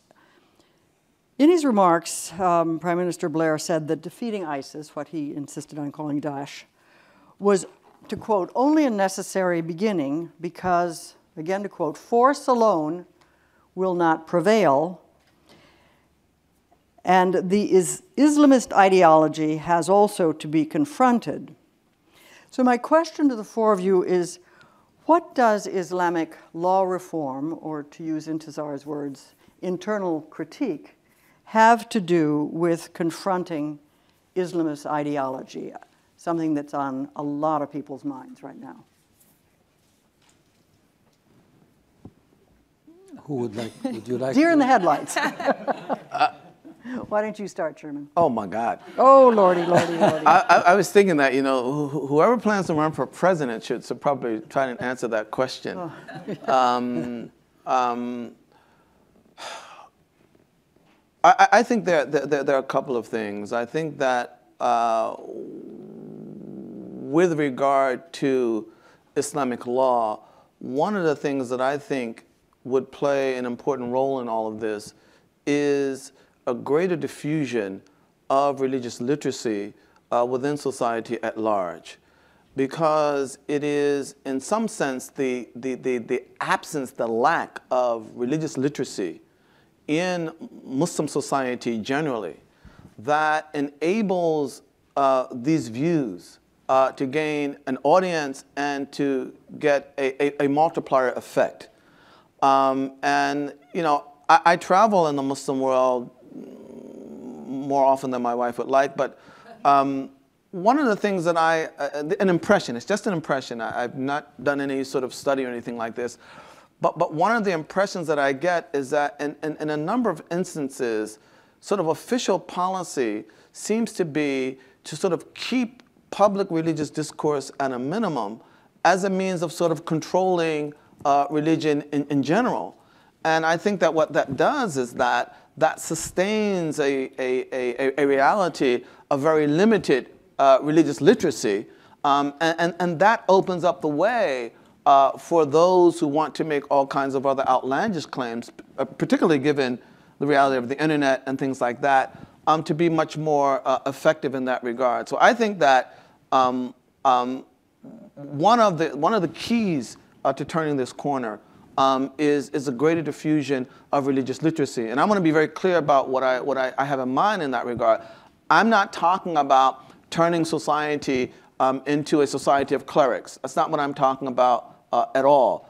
But there are a number of just sort of general literacy issues in Islamic law that could be very useful in stemming the tide of extremism. Let me give you just one small example so that you know that I'm speaking in concrete terms. If you have a command in the Quran or the Sunnah of the Prophet, do this. Classical Islamic theory universally recognizes the fact that that command can mean either must do, should do, may do. And this is standard. This is standard gear. But for the uninitiated, any command that they might encounter in the Quran or the Sunnah will represent to them must do. And this can have far-reaching implications and effects. And this is why I think that greater diffusion of religious literacy is a key to turning the corner in this regard. Thank you. I want to say something briefly. I mean, I was sitting here trying to think of how even to approach that question with respect to context here. What would we, that relate to extremists who commit acts of violence, what would we say about the person that blows up the Planned Parenthood office or facility and claims that they're doing so on the basis of their Christian values and aims to support life? And I think, I mean, in addition to the sort of religious literacy, which I think is on point, I mean, one would want for not just those who may be in communities that may encounter someone who's likely to blow up a Planned Parenthood office about what the religious requirements in Christianity do not support such a thing. And all of this by analogy to what's going on in some of the regions in the Islamic world, but also that the greater community, policymakers, educators, and the like also have this sort of basic literacy in order not to, by way of buying into the extremist claims, sort of reify it and create this echo chamber that results in policies that are problematic. So, I mean, it's a political problem, I suppose, more than one that's directly related to Islamic law, but Islamic law is certainly relevant, I think, in the educational and policy sense. Good. Thank you. Kristen? I would just say briefly, when you first asked the question, it took me a minute to think about the connection between the two, because in some ways, the kind of Islamic law reform we're talking about a little bit here, at least with the criminal law and the family law context, is sort of national laws and what nations do in terms of their own legal system. But ideology, of course, is boundaryless. It doesn't respect boundaries. It doesn't respect national states. It's a vast, vast question. And I think Sherman ended with something that's right on point, if I could just echo it, which is that every opinion ever is at everyone's disposal. And that is, as you said, positive and negative. And that is not something that the current structures are necessarily set up to address. You can't change an internal law in a country and address this kind of problem. They're connected, but perhaps by steps. But it's a much bigger question that spans places and times. Absolutely. Yeah. My study of Islamic law, even though I'm not a Muslim, really made me very impressed with the legal theory that has been formulated centuries ago. I mean, here you have in the 7th, 8th, 9th, 10th century, people who are talking about the importance of human reason, not God, human reason in understanding what God wants to say. Unfortunately, whatever happened, and this has nothing to do with Islam, has to do with history. There was some kind of a blockage, complete blockage. We have to accept the fact, we have to admit that some of what ISIS is doing has a root in the traditions. Now, this is not the whole tradition, but there is some roots. And I think the Muslim community, especially the intellectual leaders, have to come up and say that whatever they are relying on is a portion that does not represent the full Islamic tradition.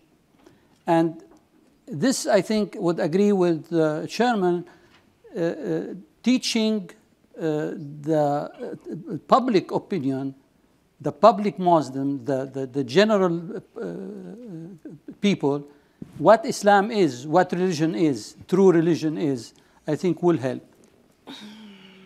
Let me raise the question of the Quran in relation to this conversation. You know, it's often said by scholars of the Quran that only a small proportion of the Quran contains explicitly legal content. Yet, obviously the Quran continues to loom very large among the sources of the law. So obviously very large in any thinking about a reformulation or a reform of Islamic law. In fact, I would ask, in a more pointed way, isn't the conversation about Islamic law reform fundamentally a conversation about the willingness to reconceptualize and reinterpret the Quran? Doesn't that go to the heart of what we're discussing, what we're trying to do? Sure. One thing that I can say about that, and I have to be careful because Dean McAuliffe, she was my dean when I was at Georgetown as a scholar of the Quran. Yes, it's been said that something like 500 out of the some 6,000 plus verses of the Quran have explicitly legal content, content. But by that, scholars making these claims are looking at the explicit rules that might govern things like inheritance, laws of war, family law, and the like. But I don't think they mean to suggest that the overarching values and lessons and parables that come out in the rest of the Quran are not relevant to Islamic law or Sharia in its broader terms of the law, the ethics, et cetera, that are wrapped up in interpreting what Islamic law is. And so it's something that I think a short answer to your question is yes. Is the conversation about Islamic legal change really a conversation about reconceptualizing understandings of the Quran in the modern world? I think yes. But I think it's not with respect to the limited set of rules, but the standards as well and values that have always been a part of the Islamic law mix.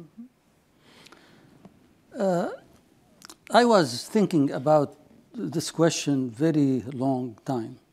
Is there in the Quran something that is unquestionable, you cannot interpret one way or the other? And one of the things that usually people think about is the adultery. And the adultery has a punishment that the Quran specifies. How can you change that? Is there a way to change that through interpretation? And I was thinking very deeply about that until I got to read Al-Muwatta. Al-Muwatta is Imam Malik who wrote it, and it is considered the first legal book in Islam. And what caught my attention is a hadith that goes to the Prophet, a man who came to Abu Bakr before he became Khalif and told him, I committed adultery. What would you expect if the Quran is saying the adultery has to be punished by death? What should he say?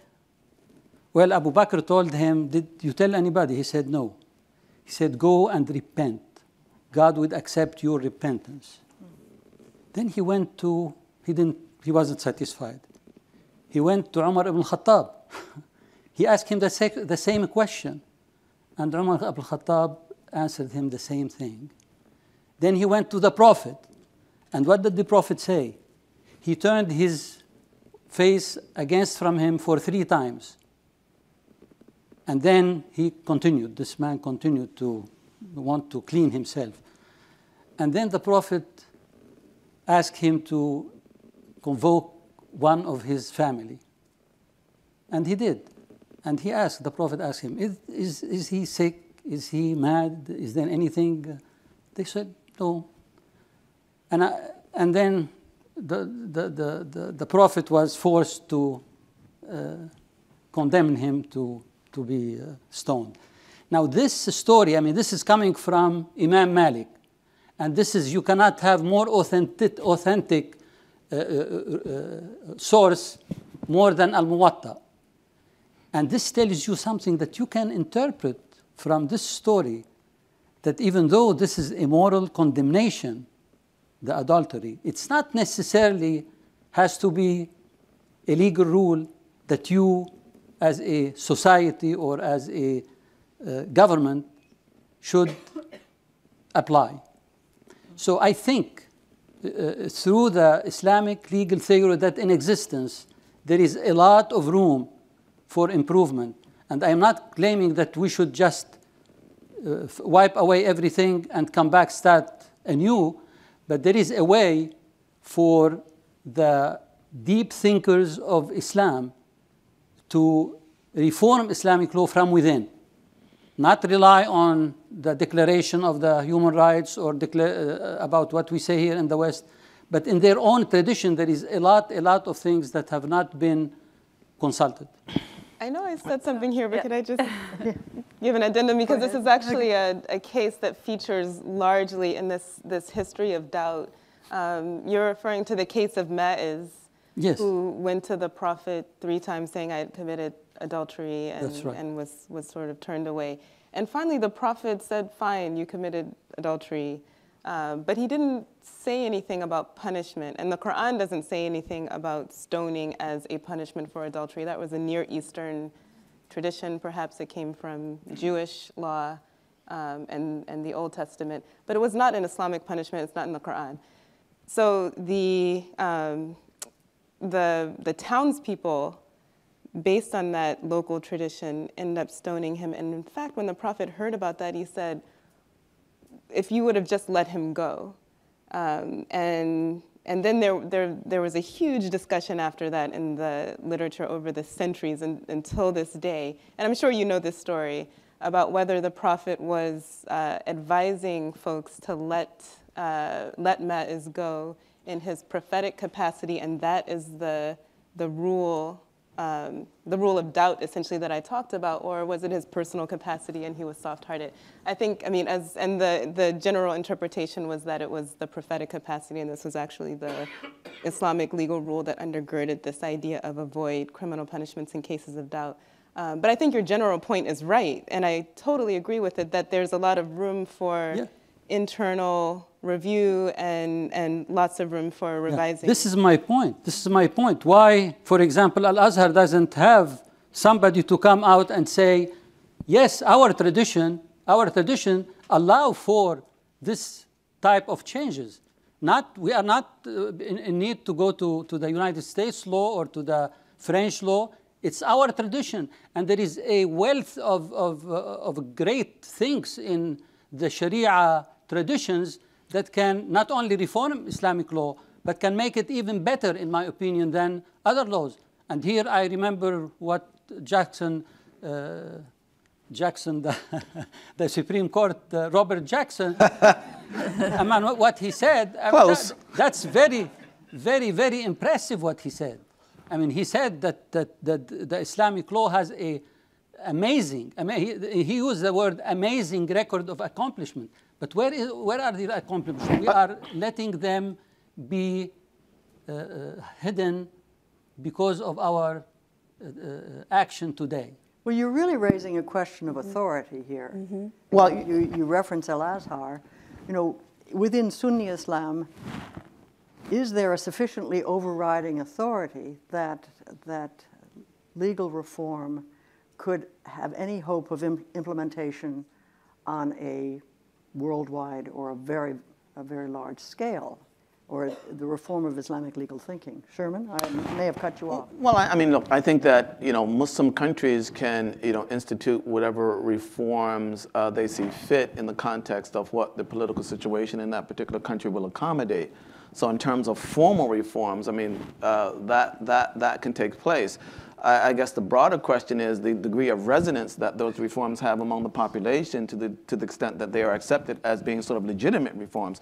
And that's a more complicated question. I think that with regard to institutions such as Al-Azhar, I think one of the things that we have to be more aware of in the West is that on the one hand, we want Al-Azhar or any other sort of official Sharia establishment, to take the lead in instituting some of these reform measures, while at the same time not fully appreciating the extent to which Al-Azhar's inability, and I'm not picking on Al-Azhar, I'm just using them as an example, inability to address, major issues in society from wealth distribution to poverty to corruption to foreign policy, their inability to address these issues undermines their authority with the masses, and in so doing undermines their ability, or certainly limits their ability, to have the kind of authority that could enlist the assent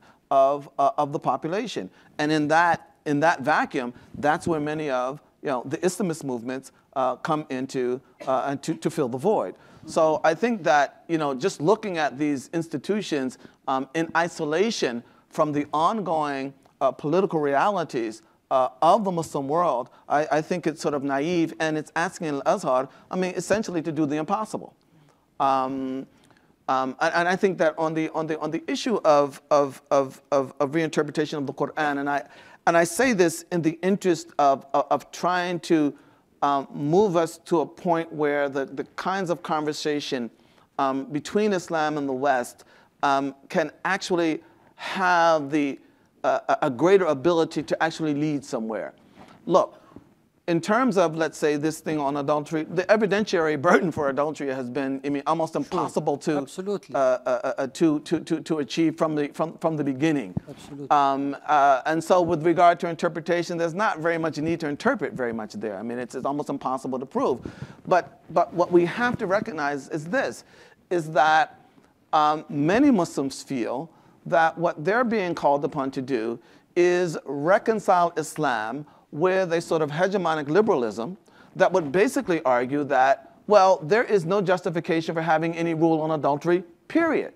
And what they're being asked to do is reinterpret the Quran to the point that there is no regulation on something like adultery. And I think that that kind of what I would consider extremism on the other side also preempts the possibility of meaningful conversation. Sure, but well, let's switch the conversation a little bit here, because I think one of the other things that we really want to explore is what are the engines of change here? Some of what you had to say, Kristen, talked about particular forms of, particular kinds of reform. Who started them? Where are things bubbling up? Where are we actually getting some action? Intisar, you too, when you talked about the code in Tehran, in Iran. How is it happening on the ground? Can you speak to that a little bit? Yeah, and I think just to pick up on what the comment just about Azhar, to be clear, I think it's very important to segment these conversations into substantive areas of the law. Azhar is very permissive on Islamic finance, but has not been a very strong supporter of changes that have been requested by women's groups to enhance the rights of women, for example. So I think we want to segment out these kind of conversations and say, when it comes to inheritance law, which is quite specific in the Quran, you see that really holding on, even in a place like Tunisia, where a lot of the family law has moved towards a much more egalitarian model with Islamic justifications. But the inheritance portion has remained pretty tight, whereas, of course, in criminal law, very few countries, as Intisar said, apply classical criminal law. So looking at different substantive areas of the law gives us another lens on how things change. It's not Islamic law is not consistently applied the same way in every place. There's extreme variations depending on the country, and even within countries in a place like Malaysia. But then to the point of where the change comes from, I think the bottom up is a very important place.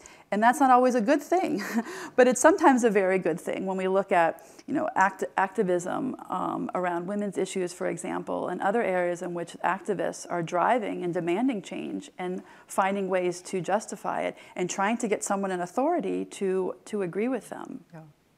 Would you agree that that's the mechanism that was working in the... I think bottom up is a part of it, and I think top-down and lateral are also parts of it, important parts, meaning that civil society groups, human rights groups, and the like, they may come with arguments seeking to identify economic disparities, gender injustices, and the like.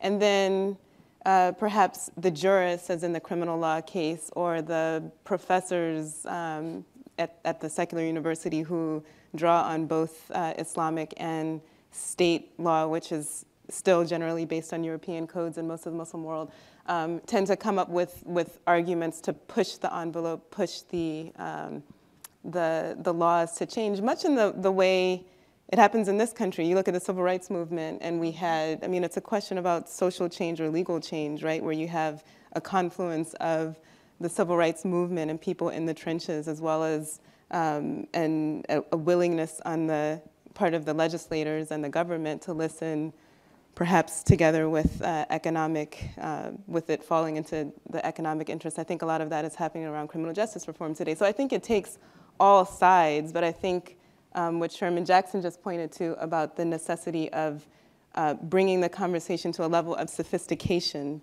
and constant engagement in identifying and continuing those conversations with those various sides is important. So I think it's both horizontal and vertical. What about the possibility of interference? And I'll pose it this way. What right does a non-Muslim institution like the Library of Congress have to even raise these issues? I mean, or to hold a conference like this? It really is a matter of, do the efforts of Western universities, think tanks, NGOs, to foster discussion of Islamic law reform, do they help or do they hinder efforts undertaken in the Muslim world? Mm-hmm. Wow.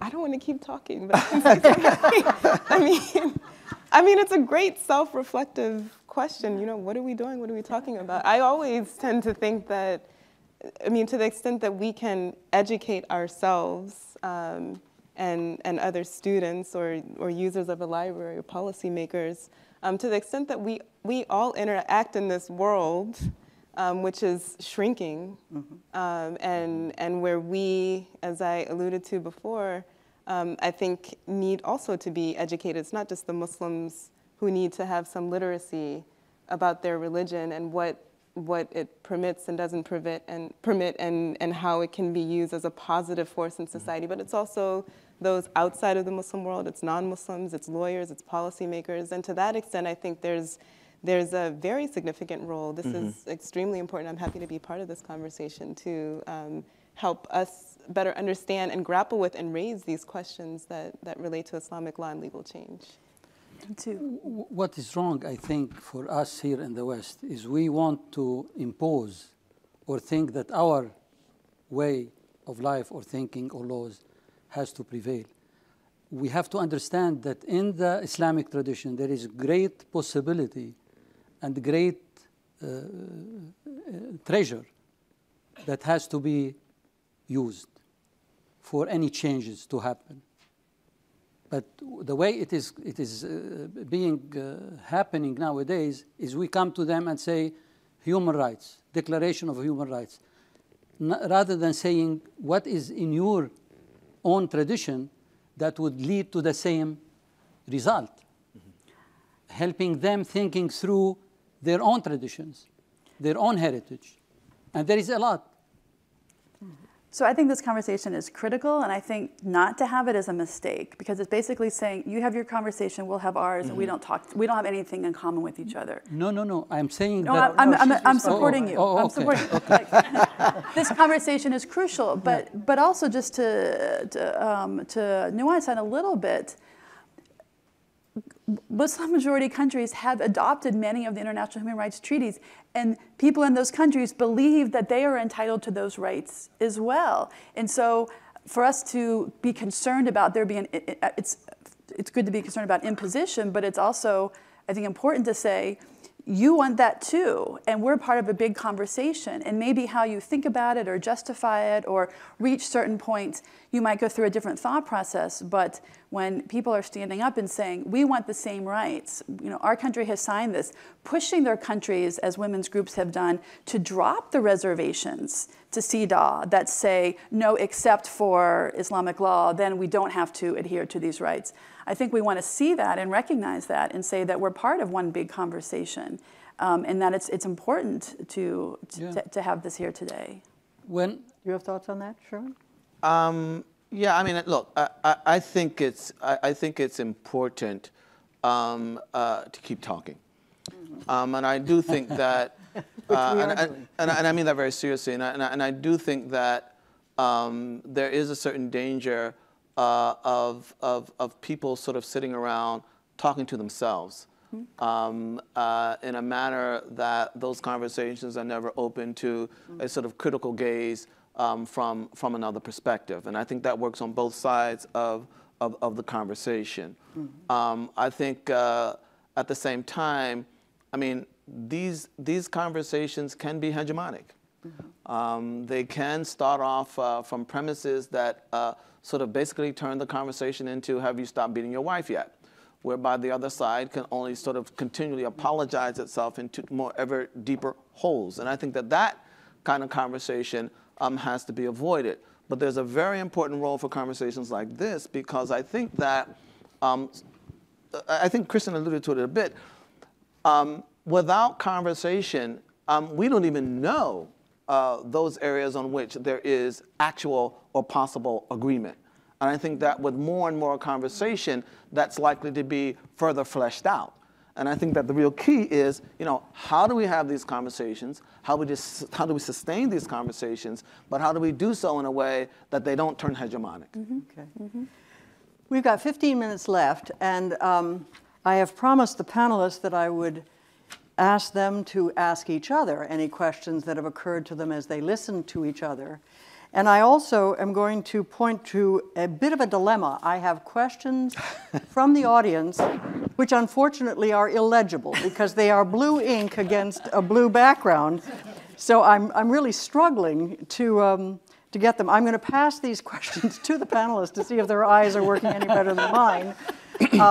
But if they start to read a question and you recognize it as yours, by all means, you know, you may stand up and give some clarification of the question, but we've got a little technical difficulty here. But as I pass these out, are there questions that you have of each other? Go ahead.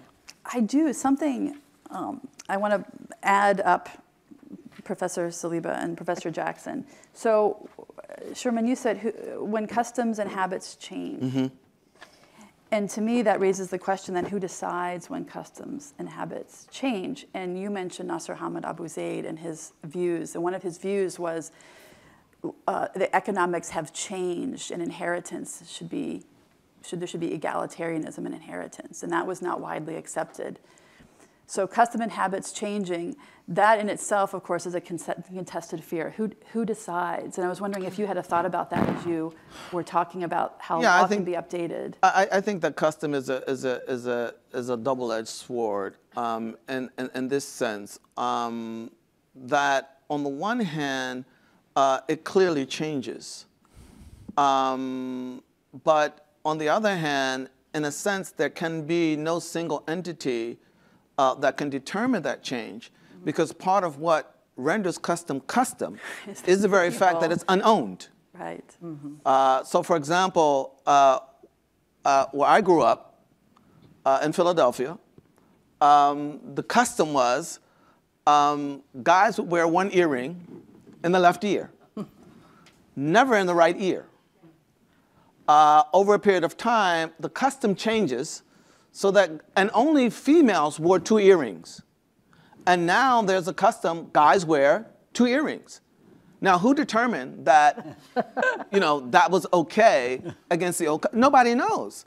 But it's, in a sense, Kristen, precisely the fact that nobody knows is what renders it custom. Right.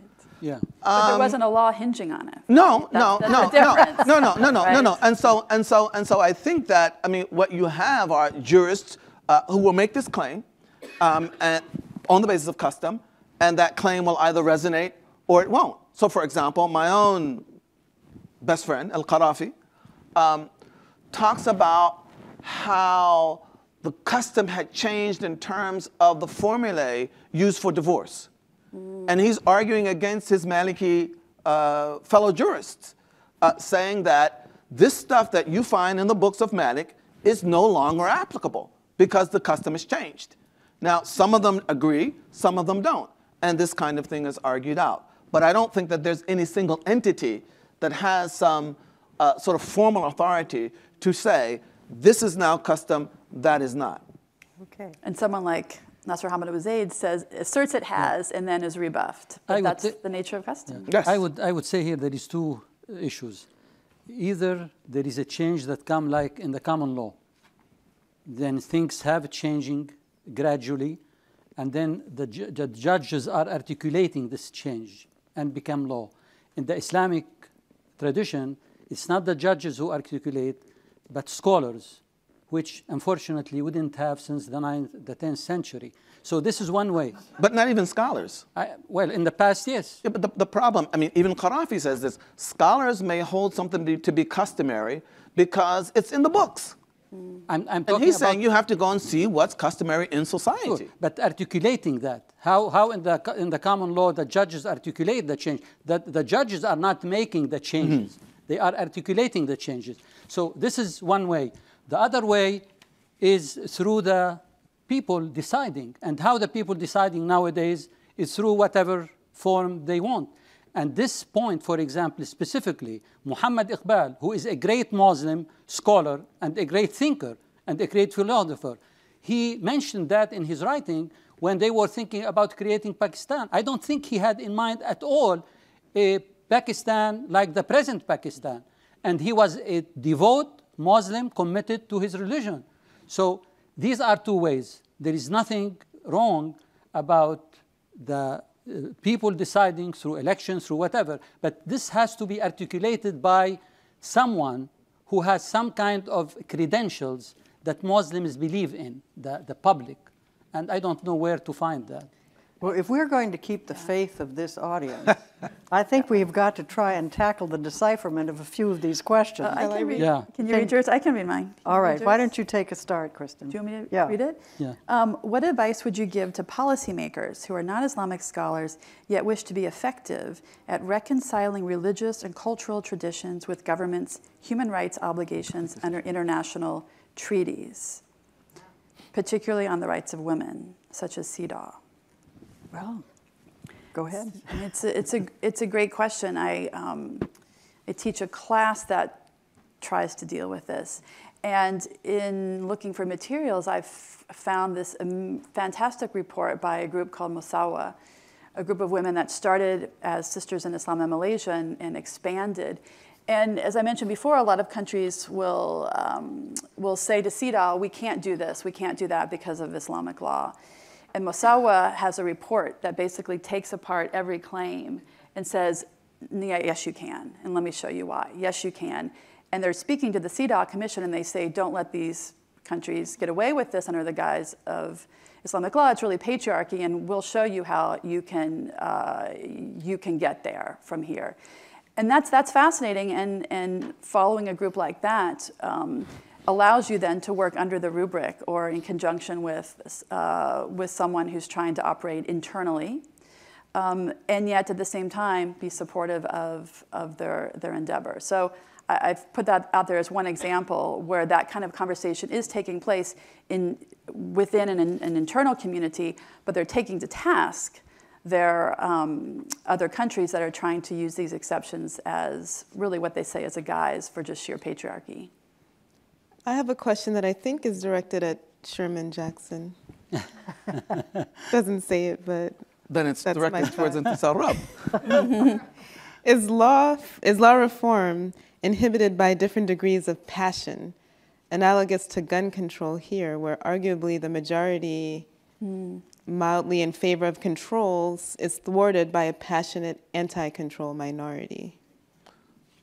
Yeah, I mean, I think that's definitely the case. I mean, whatever the sort of prevailing sensibilities, passions in society are, will have an effect on the extent to which reform can actually take place. Muslim reformers are human beings and parts of society like everybody else, and proposing this or that idea can be easier or harder depending on the circumstances that they're facing. I think the real question, however, is how much authority does the proposer of a particular reform, how much authority do they possess? And here I would go back to a point that Kristen made earlier and say that we have to be we have to differentiate. I mean, there are different kinds of authority. And let me just give you one example of what I'm talking about. Most of us in this room are probably old enough to remember the assassination of Anwar Sadat in 1981. In 1997, the group that assassinated Sadat basically came out and renounced political violence. Now, there had been all kinds of meetings and back and forth between them and government officials and Azhar, et cetera. All of them failed. It was when the leaders of this group, however, decided on their own that we're going to renounce political violence, then they were able to sell that to a much broader segment of society. So they had a form of authority that even, jurists and clerics at Al-Azhar may not have had in that particular context. So I think that there are lots of different players, and we have to be sensitive to the type of authority that is possessed and the type of authority that is needed to address specific groups. What type of authority is needed, let's say, to address ISIS right now? Is it Al-Azhar or is it the Jama'a Islamiyya? Intisar, do you have a question?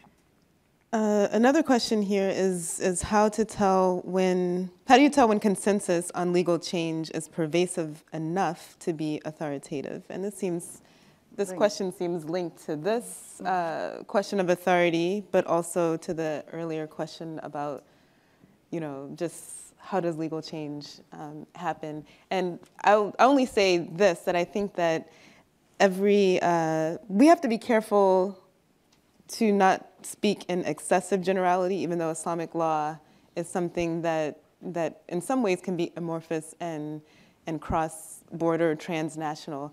But I mean, there are states and different manifestations of Islamic law, and I think one element of authority is state authority to control and monopolize violence and other forms of law, and that's one easy way of telling when a method of change is authoritative. If you've convinced your legislators through all of these different actors that might do the convincing, as we talked about before, the horizontal and the vertical, to create legal change. But I mean, there of course is a social religious aspect as well for those who follow Islamic law that is private, and there may be elements of infusing, or degrees to which you can infuse more of the values of Islamic law relevant to the context in which you live, in that manifests itself in some changes in Islamic law. The extent of authority, I think, then depends on the extent to which these individuals follow an authoritative figure or school of thought. Probably have time for one last question. Issam? I think here it says Ali Hirsi Ali.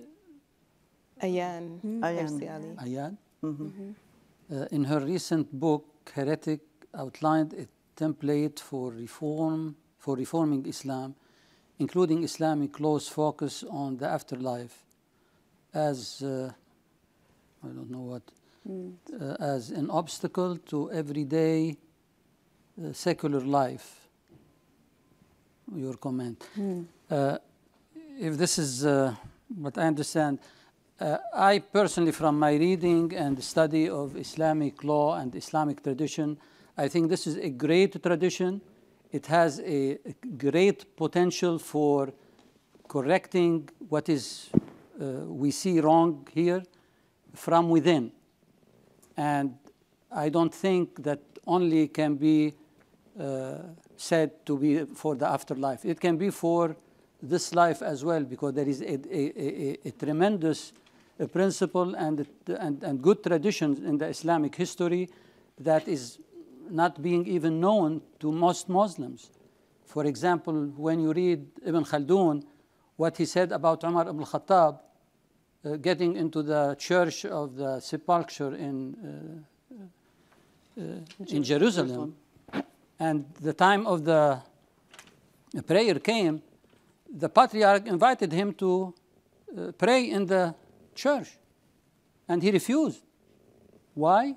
He said, probably some of my Muslim in the future would come and say, this is where Umar prayed and we want to convert that. He went outside and prayed in front of the... Now, some Muslim scholars even, they say this is not a true story. Well, whether it is a true story or not, it represents a great part of the Islamic heritage. How can you comport that with what ISIS is doing by destroying the churches in Iraq? And this is what I am saying. I mean, we have to go back to the Islamic traditions themselves, and there is a tremendous possibilities there to correct what I think is wrong today with the likes of ISIS. Well, maybe we'll let that be the last word in terms of our open panel discussion, but I'm going to go to the podium and introduce our very final speaker of the morning. But before I do that, may I ask you to join me in thanking our panelists.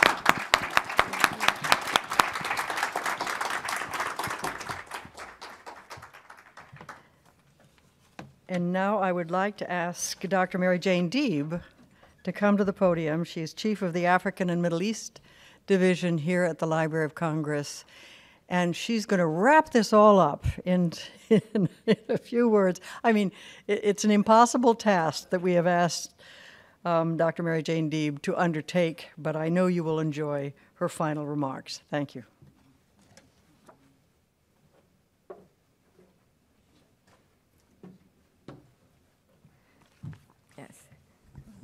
Thank you, Jane, and thank you. I want first to thank the Law Library, its acting law librarian, Roberta Schaefer, for hosting it, and the law librarians who organized it and who invited me to this discussion, Hannibal Goitom, and Tariq Ahmed, Kimberly Zellers, and all the others. So thank you for being here. My division is co-hosting this event, and so I'm delighted to be here just to make a few closing remarks. And there are few, and I'm not going to try to put everything together because it's been very exciting, and I'm going to leave you with their ideas. I'm going to wrap up the program today. I will just make a few comments. The speakers have made fascinating and thought-provoking presentations and have challenged many of the stereotypes that people have in mind about Sharia. So let me add my 2 cents to the discussion, not as a legal scholar, which I'm not, but as a political scientist, which I am. From that perspective, that is, of a social scientist, I approach all law, whether Western or Islamic, as interpretation. It is the interpretation of religious text, ethical principles, philosophical theses, and all cultural traditions. Islamic law, as we have heard today, or Sharia, is the interpretation of mainly 3 things: the Quran, which is a sacred religious text, the Hadith, which is the verbally transmitted sayings of the Prophet, and the Sunnah, which is the reported record of the Prophet's deeds and teachings. In addition, there is also Arf, which are the customs and traditions of the many Muslim societies around the world. Again, as a social scientist, I have to categorize, to classify things. So how to classify Islamic law in order to be able to analyze it? The issue I raise is an issue which is important in the Muslim world, and that is whether Sharia can be classified as sacred law, and so, by definition, unchanging. Example, you cannot really change the 10 Commandments. Or is it secular law, which is man-made and therefore can be changed?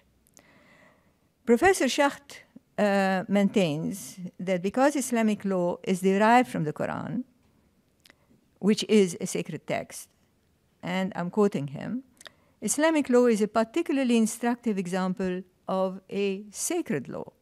He argues that the inner duality, and I think Professor Jackson referred to it, the inner duality of legal subject matter and religious norm is additional to the outward variety of legal, ethical, and ritual rules, which is typical of sacred law.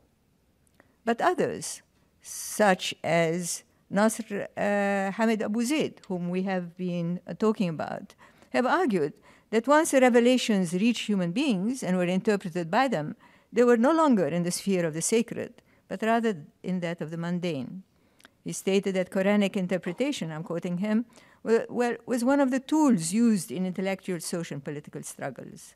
For him, Sharia cannot be considered sacred or consequently unchangeable. It is unarguably man-made, having been created by jurists and Muslim scholars over the centuries. The history of Islamic law seems to lean towards Abu Zayd's view, and, whom we have just discussed. The Sunnah existed in pre-Islamic times and meant then a body of customs, beliefs, and traditions. Later in Islam, it came to be associated with Muhammad's reported conducts and sayings. But as you have heard, there were competing views and reports on the Prophet's sayings and doings, and the Muslim jurists needed to interpret them in order to create a body of cohesive legal doctrines and practices. Urf, or the customs and traditions, was also taken into consideration. They developed early on the four major schools of Islamic jurisprudence, the madahib that we have talked about, with the founding of the Hanafi school, with Uthman bin Thabit Abu Hanifa, and then there was Malik bin Anas, who established the Maliki school of jurisprudence, and Muhammad ibn Idris al-Shafi'i, who established Shafi'i school, and finally came the fourth jurist, Ahmed bin Hanbal, who established a Hanbali school. And you must have heard a lot about the Hanbalis and the impact of that school of jurisprudence on Islamists, radical Islamists today. In other words, from the very early days of Islam, there was debate, as we have talked about, regarding Islamic law. It was not static, as sacred law would be, but instead it was dynamic, changing, and evolving. And at the end, there was no consensus of the jurists on all aspects of law, hence the emergence of these four schools of jurisprudence. In addition to the divergences between these four schools of Sharia, there exists another, perhaps even more important, that between the two major branches of Islam, the Sunni and the Shia. The approach of Shiism to fiqh is somewhat different from that of the Sunnis, as they have their own school of jurisprudence. There's the Ja'fari school. This school was named after Ja'far al-Sadiq in the 8th century, the religious imam. By the way, since 1959, the Ja'fari school of jurisprudence has been recognized as the 5th school of jurisprudence by the Azhar University in Cairo.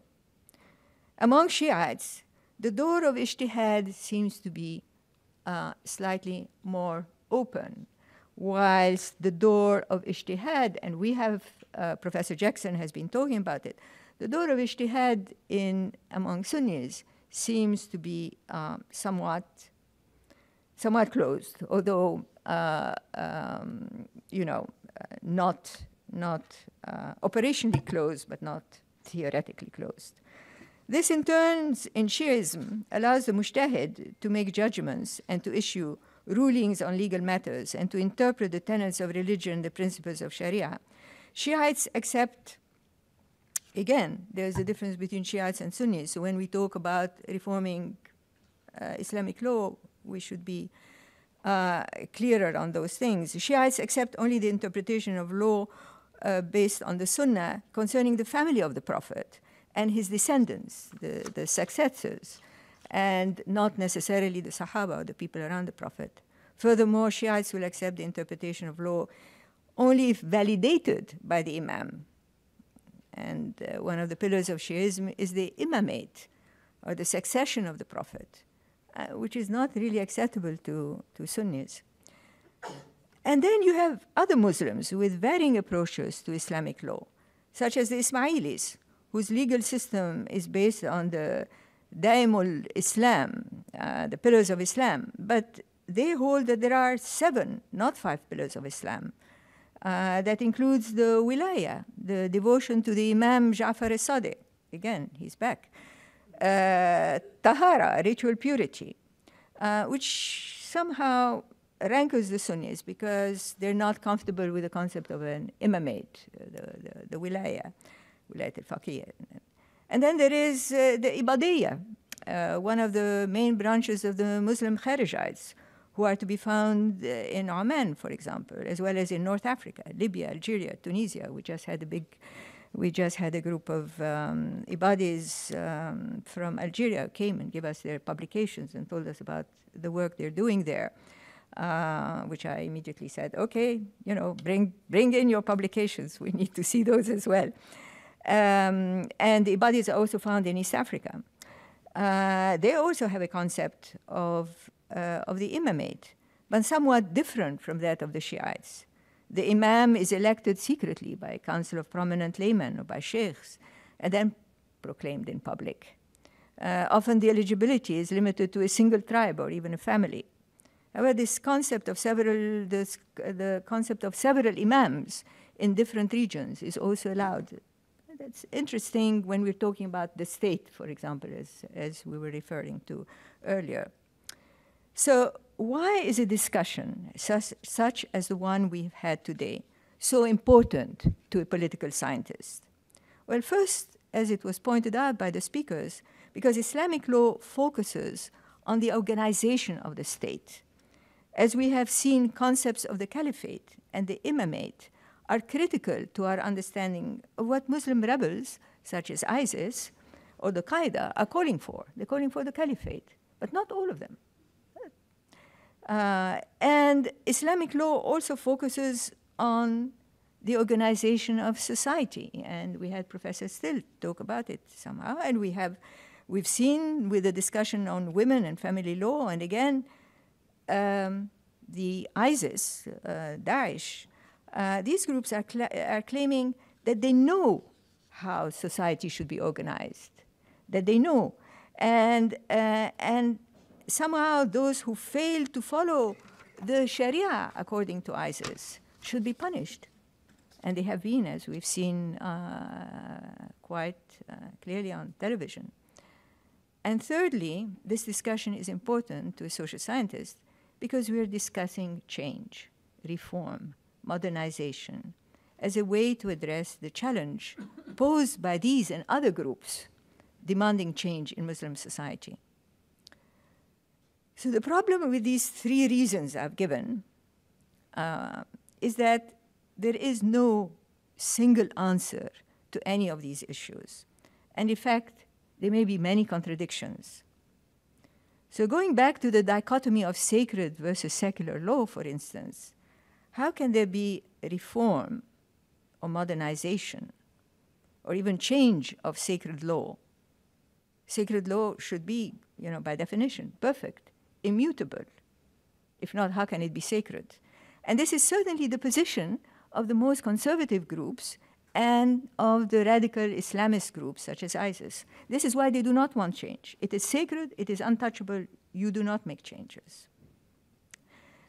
Second, when we talk about change and reform of Sharia, what school of jurisprudence are we focusing on? That of the Ismailis, the Ibadis, the Shiites? Khomeini in Iran, for instance, introduced a number of changes in the concept of the state and the imamate and the role of the clergy and the state. Are we addressing the Ja'fari school of jurisprudence, for example? Or are we focusing primarily on Sunni Islam? And if so, why? Thirdly, when we discuss the concept of the state, as you've all been discussing today, there is really no clear agreement of what is the best form of the state. The imamate and the caliphate are not the same. Also, the process historically of selecting Islamic leaders, as you know, has been a very bloody business and continues to be so. There is no legal agreement across the Muslim world on either process or representation, and I'm saying this with qualifications, but should there be? And with regards to social organization, women, the family, as was pointed out by Professor Stilt, there is so much variation. In fact, over the past 1,400 years, since the beginning of Islam, there has not been uniformly applicable laws throughout the Muslim world regarding the family, women, social organization, society. In fact, look at societies with predominantly Muslim populations. Indonesia, for example. Nigeria, is another example. Saudi Arabia have all very different patterns of social organization and family relations. It is tradition, it is customs, worldviews that seem to have had a greater impact in the final analysis than Sharia law. Okay, I'm sticking my neck out in all this, but I claim ignorance, but I'm only a political scientist. Then again, my question is, what is it that we really are trying to change? Is it customary law? Are we talking about human rights? What part of Islamic Sharia, which groups are we trying to affect and to change? And as was raised, who is the we? I mean, is it we here? Is it we there? Is it one particular group? Is it one particular country? Is it one particular authority? And I am not going to present any answer. I'm just raising questions from one perspective, and I'm leaving it at that. So thank you very much, and thank you all for being here. And this panel was wonderful, and let us give them all a big clap because they've done a fantastic job. And thank you, Jane, for moderating it so well.